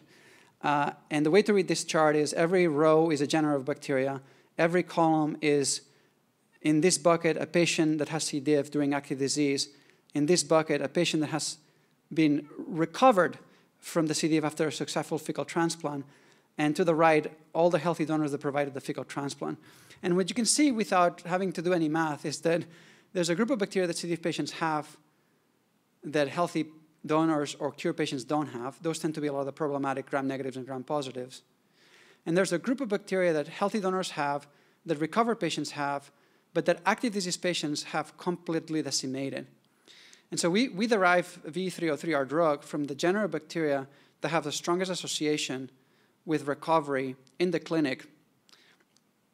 We then did work in vitro and in vivo to verify that this was not just a lucky association, but it was actually underlined by causation. With the screening methods that I showed before, we were able to go through lots of strains of bacteria and found some that were directly very effective in inhibiting the growth of C. difficile, and some of those were introduced into the composition. And here I'm cutting through a lot of steps, but ultimately we tried many different consortia in models of C. difficile infection, mouse models, where typically the mice quickly die after they're exposed to an antibiotic followed by C. difficile infection. And we use as a control a human fecal transplant, which in the clinic works very well. Basically, we kept trying consortia empirically until we found one that worked equally well or better than a human fecal transplant, which ended up being V303, a consortium of just 8 bacteria that was sufficient to match that threshold. We tried consortia that were smaller, and they didn't work as well. We tried consortia that were bigger, and some of them worked as well, but the manufacturing would have been more complicated for no added benefit. So that's where we stopped. This slide has a wealth of information of our first clinical study that we did in healthy volunteers. We were putting this modality into patients for the first time, and we had to learn, how do you pick the right dose of a drug that's based on live bacteria? And so we did a study where we tried escalating single doses and multiple doses with and without an antibiotic pretreatment. The design is shown up here. And first we measure the pharmacokinetics of the drug. How well does the drug colonize? How robustly, how prevalently, how durably? And the figure in the bottom has a wealth of information about how these host bacteria behave inside of humans. Here, the way to read that is each panel is a different patient. Each color row is one of the strains in V303. There's 8 of them.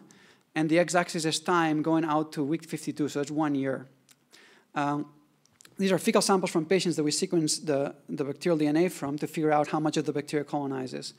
The size of the circles tells you how abundant the colonization is, and the presence of the circles that the bacteria colonize at all. And what you can quickly see is that there's this beautiful robustness of colonization where, despite the variability of their microbiomes to begin with, we're finding conditions, if you pick the right dose level, the right dose regimen after an antibiotic pretreatment, that get most of the strains in most of the people most of the time, and for a duration that can last for almost a year after they got the last dose. And that's how far we looked at. Some of these patients probably stay colonized after that. So with this study, we picked the dose that we thought would work the best, and we learned that multiple doses work much better than single doses, and that doing this after an antibiotic pretreatment gives you much better colonization than without, because the antibiotic, ironically, lowers the density of bacteria and makes it a lot easier for you to colonize. And then we also look at the pharmacodynamics of the drug. How effective is it at recovering the community of bacteria that was in these patients, which is what we're trying to do therapeutically. And the way to read this chart is, this is what the community looks at baseline in blue.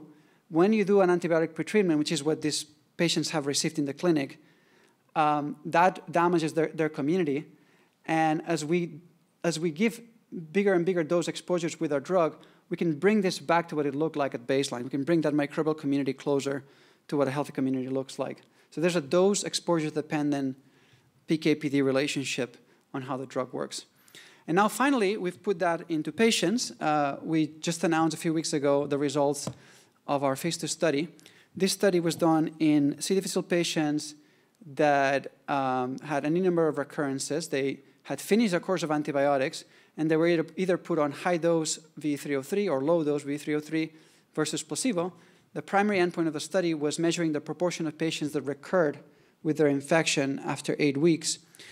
And what we found is what appeared to be best-in-class efficacy results in the field from all the therapies that have been tested, with an absolute risk reduction of almost 32 points.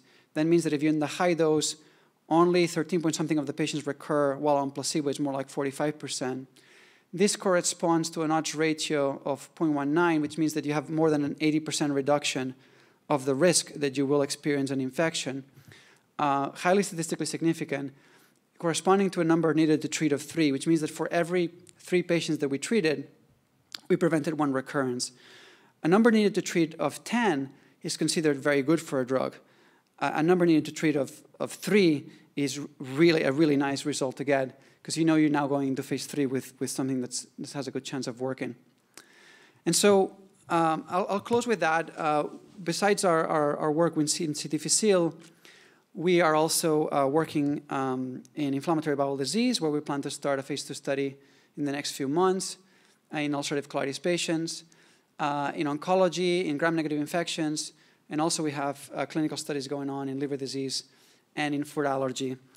And rather than closing with a boring pipelines line, I wanted to close with a call to action to the chemistry department.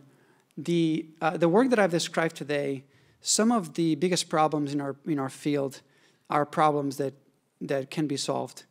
by chemical engineers in manufacturing, but in discovery also. Discovering this new class of drugs based on ecosystems of bacteria, the secret sauce here is not to clone a receptor or to find one molecule that distills the essence of what the community does. That's not how any of this works. You have to find communities of bacteria, and what we're trying to do is a lot more like predicting the weather. It's a very complex system that has emergent properties. And I guess I have two questions for the department. The first one is, isn't that exactly the type of problem that chemical engineers should be solving, right? Figuring out how you can use computational methods and bacterial culturing techniques to discover and manufacture new compositions. And two, what the hell is the chemistry department doing at MIT not getting into this area? If Danny was around and if he was the man he was 20 years ago with that energy, he'd take a flamethrower to this place for not going into this area. So I hope that, helps the department take a look at that, because now more seriously, I think this is an area where chemical engineers can come in and make a huge difference. Thank you.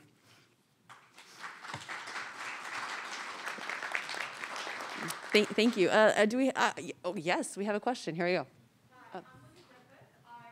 Biological engineering at MIT, and I'm curious. I actually work with Symposium in gastroenterology, where we have a colon-mucosal barrier that cultures mucoculture and fecal bacterium translucency. So we're actually at MIT very actively involved in building humanized in vitro models, because a lot of the diseases like Crohn's disease, et cetera, is really hard to study in animals.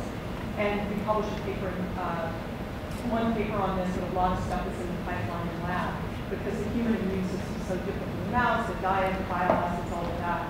So where do you see in your whole product development and discovery a role for more humanized models that let you look at the microbiome-human interaction?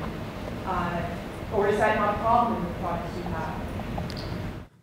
There may be multiple, so I stand corrected that there's somebody in the department that's working in the area. Thanks, Linda. But I probably should have known. By the way, I was in your lab and Charlie's, because Danny didn't have space, so I actually did all my thesis with your equipment. Thank you. So I think that in the discovery stage of our drugs, these types of technologies could be very useful, because there are stages that are limited by throughput. When we study individual bacteria, we can go through tens of thousands of them, but you only learn certain things about them. You don't learn about how they behave as communities. When we study them in co-cultures, we can go through thousands of or hundreds of possibilities, and you learn a lot about how they interact with each other, but not about how they would behave in contact with the cells of the immune system or with the cells of the gut barrier. And so having this additional step with some degree of throughput before you go into animals to model host bacterial interactions would be very useful for discovery, because by the time you bring candidates to mice, you can work with dozens of possibilities, but you're not going to be able to work with hundreds or thousands of possibilities. And there's so many, the experimental space that you have to explore is so vast, the experimental space of combinations of bacteria, that you need a way to... The mice are just, they really don't replicate a lot of the features of the human system, at least with the folks that we work with. They're very frustrated with the mice. So maybe yours are more predictive, but even we have the same problems as everybody else. The human system is actually something where you can grow consortia, so we can grow stable consortia. Yeah. I think the moment that you show with these techniques that you can take not a simple community, but a complex community, and truly maintain an anaerobic environment that helps this community evolve in your system in the way that you would see it happening in the intestine. And especially if you can model useful immune responses, then yeah, you could imagine as this completely obviating the need for mice. But it doesn't have to obviate each other. It could be that you use both tools depending on the question you want to ask. Yeah. And Linda, I want to see this discussion at the break, but I would like to leave some time for us to hear from a few other. This is fantastic. I think this is something that Danny would really like, and thank you so much, Bernard. I really appreciate it. I will say, Bernard, we're very interested in this problem in chemical engineering, and we have a lot of skill sets, so keep an eye on us. This is the enthusiasm we wanted for this seminar, so thank you, guys. Now I'd like to actually introduce our next speaker, Pearl Wang from Signal Therapeutics. Pearl came to MIT for her undergraduate studies in biology before going on to do her PhD at Princeton. Pearl has had a distinguished career in the pharmaceutical industry, including leadership roles at Merck, GlaxoSmithKline, and Roche Pharmaceuticals. She was also a co-founder of BeiGene and served as its first CSO. Pearl is currently the president and CSO of Signal Therapeutics, which is developing drugs focused on the peripheral nervous system as an active player in human health and disease, with initial targets in oncology and inflammatory diseases. She's an active member of the MIT communities, serving both in the BE and Chemi visiting committees, and in 2021, she was elected to the MIT Corporation. Pearl unfortunately couldn't come join us in person today, but she was kind enough to submit her remarks in advance, which we will see very shortly. Hi, everybody. My name is Pearl Wang, and I want to thank the organizers for inviting me to be a part of today's symposium in honor of Danny Wang. I'm very sorry I can't be there in person. I'm based here in Cambridge, but unfortunately had a conflict. It's really an honor to be here and to be a part of the symposium.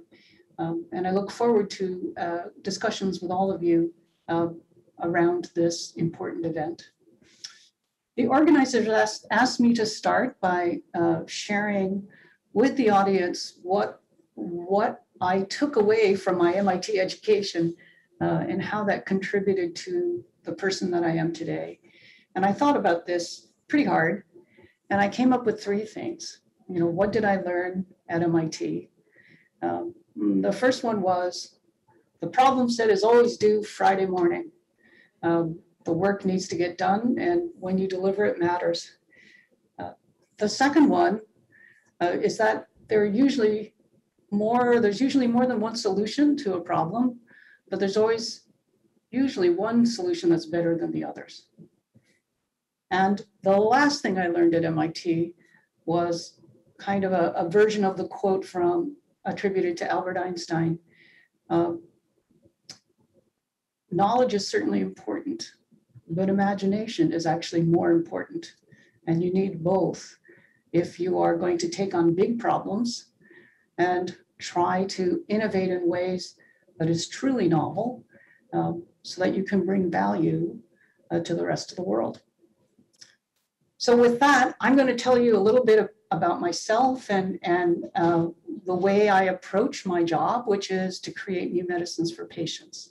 And I've been doing this for over 31 years. I graduated from MIT in 1980 and actually got my degree in applied biology. At one point, I think we were called food science and nutrition. But I was immediately drawn to applied biology because that's who I am. I like the idea of being able to pull tools together and solve problems with them. And to do that in the biological sciences has really been a journey and an honor because our field of biology has grown tremendously over the lifetime of my career.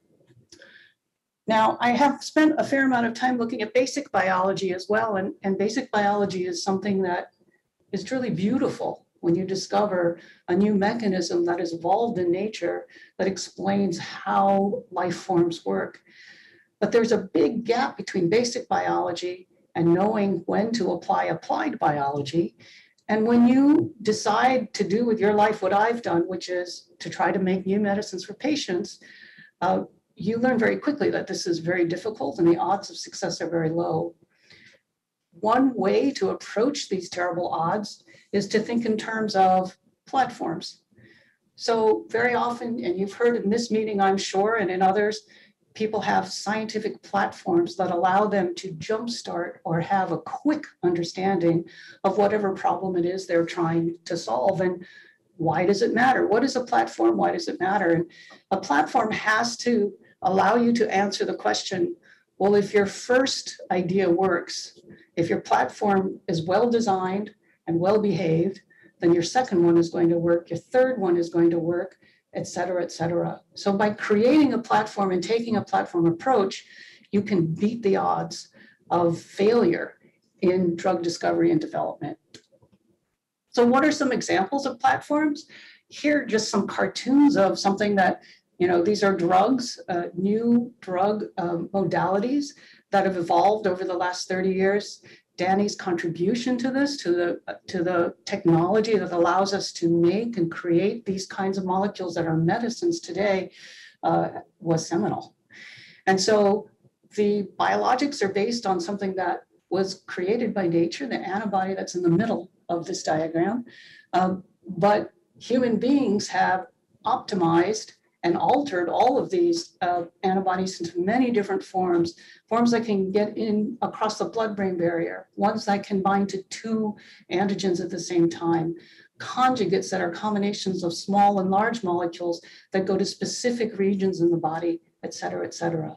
And it was really the platform of the antibody therapeutic that allowed all these new modalities to evolve, and each one of them is a modality as well and can be used to address multiple problems simultaneously.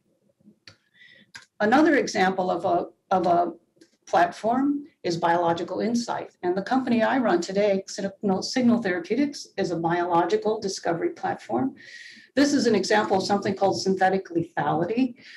This is a method of finding new ways to kill cancer cells, where you look for the Achilles heel in a cancer cell, which is by definition genetically deranged and therefore has changes that make it remarkable relative to a healthy cell. And so everything that comes out of this kind of a biological platform is interesting and can be moved into drug discovery and development. Sometimes a platform can be a geography, and we're all here in Boston, otherwise known here on the right as Jeantown. I've drawn taken a map of China because China is a geography as well that is very amenable to the business of drug discovery and development. And so having geographical location actually can accelerate your ability to succeed and to deliver new entities to the market. Sometimes a platform can be a team, and these are just some pictures of my beloved colleagues over the years. What you're looking at on the left are myself with my co-founders of Beijing, a biotech which is headquartered in Beijing. We all started in a rock climbing gym. In the middle is the biology team that delivered BRAF and MEK inhibitors to the patients, made products that are used by patients every day with melanoma and kidney cancer. And then on the right is another team, therapeutic modalities, a large group, as you can see, of scientists who specialize in the design and creation and manufacturing of novel biological entities for therapeutics. All of these teams are comprised of experts and people who are very good at very specific tasks, and that they in total contribute to the entire supply chain of discovery and development.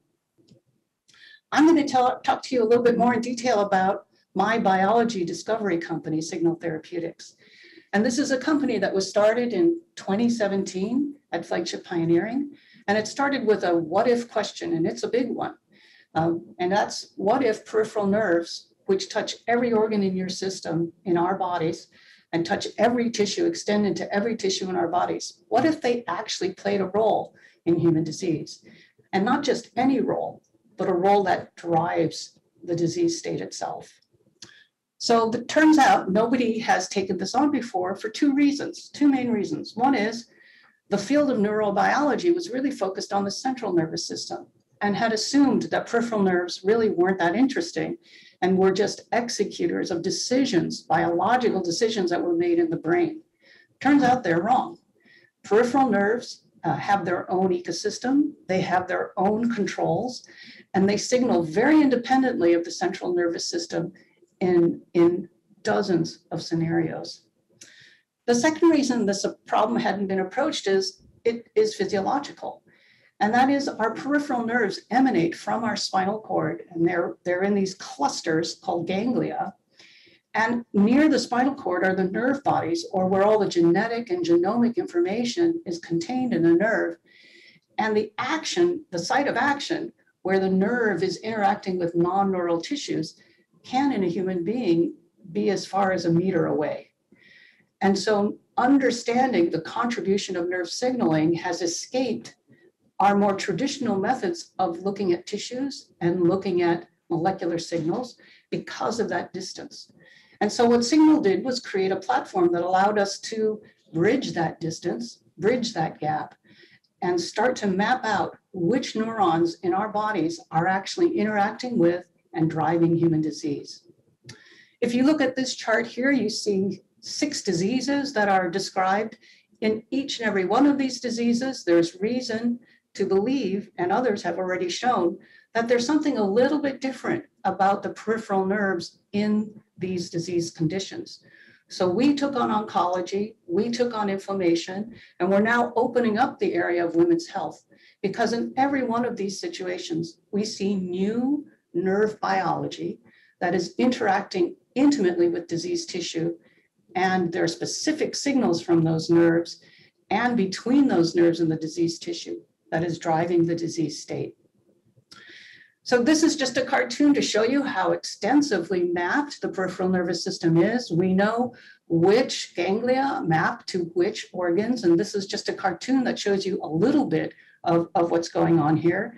And again, if you look at the spinal cord region, that's where all the traditional genetic and genomic information is. But the site of action is very distal, very far away, and very specific for each organ type. Now, we already know from other work, for example, ancient Chinese medicine, that perturbation of this system can sometimes give relief to patients. And acupuncture, I would argue, is just like every other medicine we have, sometimes it works. But we're looking for a way to create medicines that work all of the time in the right patients. And to do that, we had to create a platform. And we use this platform, as I mentioned earlier, one of the fundamental pieces of this platform was to be able to map which neurons are involved in disease. But we use it in a very systematic way. We first establish that neurons have an anatomical connection to the disease tissue. And then we establish that that connection results in a functional change in the disease state. And then we demonstrate dependency on the nerve signaling, and we call it exoneural signaling because it's outside the CNS, and it's not focused on nerve-nerve interactions, but non-nerve interactions, therefore outside the current realm of neurobiology. We use tools that help us understand the clinical dependency of these signals and of this new biology, and then we identify target dependencies which allow us to demonstrate that if you perturbate a single signal in the disease environment, that you get benefit. And the output of this platform are new exoneural medicines and a better understanding of human disease, which is accompanied by clinical tools we call biomarkers. So here are just a couple of examples of the work that we do. What you're looking at here for the first time is the demonstration of the characterization of new neural outgrowth as part of a pancreatic tumor. In order to visualize this, we have to use a technique called clarity imaging. This was an imaging technology that was developed by neurobiologists to map the fine structure of neurons in the brain. We're using it to map the fine structure of neurons in tumors. And this is a pancreatic tumor, which has essentially been made invisible by this technique. And you can see when you do that, you can see all in pink, the new neurons that are growing to be a part of this tumor microenvironment. And we've highlighted the blood vessels as well. It's already known that blood vessel growth or angiogenesis is a hallmark of cancer. And I have to say, in every solid tumor that we've looked at, we also see this new neurite outgrowth, new neural growth as being part of the tumor microenvironment. So this is the anatomical interaction. This is an example. in finer detail of what that anatomical interaction looks like. So what we've discovered is that there are actually certain kinds of cancers that like to form very intimate interactions with neurons. And on the left, you're seeing a small cell lung cancer cell, and you can see that neurites have formed very distinct structures with this particular kind of cancer cell. On the right-hand side, this is one of our electron micrographs. Pancreatic tumor cells also love to talk to neurons. And when you actually grow them in close proximity to each other, you can see that they form these electron-dense regions, which suggest to us that they're forming synaptic type structures for communication between neurons and the tumor cell itself. What are the anatomical functional consequences of this? Well, it turns out that when you put neurons and certain tumor cells in close proximity to each other, if you stimulate that neuron distally, you can see that the signal as it goes through the neurites is transferred directly into the cancer cells. And we're visualizing this through looking at calcium flux. And in this case, we're again looking at small cell lung cancer cells. So not only do the neurons become a part of the tumor microenvironment, but they can form direct interactions with cancer cells, and they can stimulate signaling in those cancer cells that contribute to growth, metastasis, and other functions. So what happens if you perturbate that calcium signaling? So signal scientists took this biology and decided to see if they could find a target, a gene, a protein that actually interfered with the signaling. And so what you're looking at here on the left is calcium tracing. This is a visualization of the movie that I showed you of calcium signals just traveling through individual cells.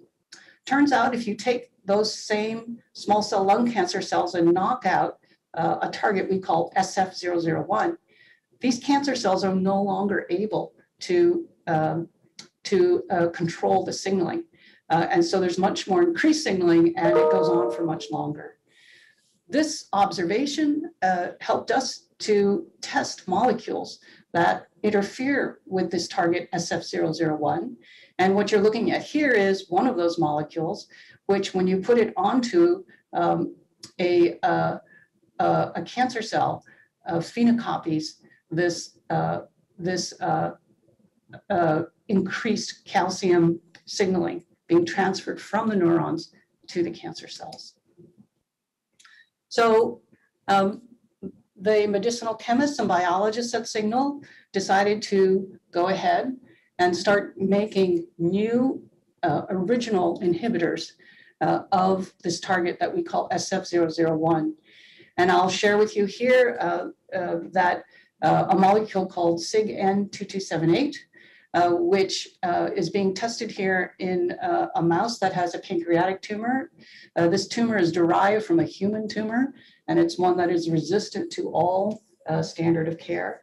And you can see a very nice dose response where when we treat a large tumor with our inhibitors, we're able to take down tumor growth back down to baseline. And we're continuing to work on refinement of these molecules so that we can bring one to the clinic next year for pancreatic patients and others. So one of the other things we discovered was that peripheral neurons, the way they signal and when they signal actually has an impact on tumor growth in a very specific way. And so what you're looking at here on the left are preclinical experiments where we can ablate a neuron and then look at its effect on tumor growth. So whether you ablate them before you implant a tumor or after, you can see whether you do it using methods, using diphtheria toxin or specific viruses, you can see that treatment, ablation, neural ablation, results in smaller tumors. In addition, there's a very nice correlation between a size of a tumor as well as the amount of innervation. And we have been able to show that across multiple tumor types using our quantitative imaging technology. And this has been observed in the clinic for several tumor types as well. Here's another observation made by one of our collaborators. And this is looking at another way of manipulating neurons, and they're NaV 1.8 neurons, which is a specific subset of sensory neurons. And it turns out here, you're looking here in black at the growth of a tumor in this model. If you ablate, you reduce growth, but if you stimulate, you actually increase growth. So this interaction is going in both directions, and we have the opportunity to interfere with the signaling in both directions as well. Turns out another discovery we've made in exploring the role of neurons in tumorigenesis is that in a tumor microenvironment, a new kind of neuron arises. And we call it a TAN, or tumor-associated neuron. Here you're looking at single-cell RNA-seq of dorsal root ganglia that are associated with tissue in a specific spot in an animal. And here's the same spot where a tumor has been implanted. What you see is a new neuron with a new gene expression signature. And we see it not just in one tumor type preclinically, but in others as well. And this is a new subclass of neurons. It's in the nociceptor family. It has a sensory neuron origin, but it is unique to the tumor state. And as it turns out, our scientists have discovered that the tumor-associated neurons have an effect on the tumor microenvironment. Now, I've shared with you examples of how neurons are talking directly to immune cells in the tumor microenvironment, or talking directly to cancer cells in the tumor microenvironment. In this case, we discovered that these TANs are talking to the immune cells in the tumor microenvironment. And what they actually do is they arrest macrophages into the anti-inflammatory state. Unlocking that anti-inflammatory state enables us to go in and attack tumors to become more pro-inflammatory. And with these insights, you get results like this. And so our platform, which we call EMP, or Exoneural Medicines Platform, putting together imaging, neural manipulation, gene manipulation, and finally, creation of novel molecules, in this case, biologics, we've been able to identify a target and that gives us a powerful anti-tumor activity. These are two of our antibodies, and we're going into models where tumors are growing in animals with complete immune systems and complete, obviously, nervous systems. And when we block the specific signal, which we've discovered through our platform, we see that about 20% of our animals give us cures. That is, the tumors go away completely. Not only that, but in those same animals where we re-challenge with new tumor to grow in the animal that the tumor cannot take, suggesting to us a complete rewiring of the immune system due to the inhibition of this novel target that has come out of our TAN and our understanding of TAN neurons and our platform.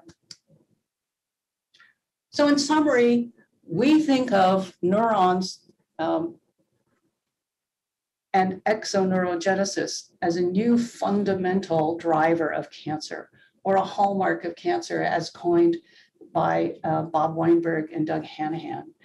And so just as 30 years ago, when the idea of angiogenesis as a driver of tumorigenesis was introduced, we now know that anti-angiogenic therapies have given benefit to millions of patients and are still generating billions of dollars a year of revenue for pharmaceutical companies and healthcare industry. In that same way, we view anti-exoneural therapies with the same potential. And so what we've done here is, in our cartoon, we've drawn the previously unknown, previously unseen component of the tumor microenvironment, and that is the peripheral neurons. And on just another picture on the bottom, a patient's sample. This is a lung tumor, and you can see all the new neurite outgrowth emanating from that tissue to become a part of that tumor microenvironment. We know that those neurons are contributing to tumorigenesis, and through our platform, through our understanding of basic biology, but also our applied tools that allow us to manipulate neurons, that allow us to look at every cell in a dorsal root ganglia, that allow us to knock out every gene in any cell we want, powerfully gives us therapeutics. Before I leave, I want to share with you some of my colleagues. On the left here is the team that has built Signal. I joined the company in early 2019, and these are the scientists and individuals who have built this whole new field of biology, as well as a pipeline, a nascent pipeline of agents to take to the clinic. Our founders include Nubar and Avakavegian, and of course, Doug Cole is a member of our board, and he's a managing partner at Flagship Pioneering. With that, I end my talk. I thank you for your attention. I thank the organizers once again for inviting me to be a part of this symposium. I'm putting my email here in case anybody wants to reach out to me. I'd love to hear from you. If you want to hear more, or even if you want to talk about something else, please feel free to reach out to me. And thank you to the organizers of the Wang Symposium.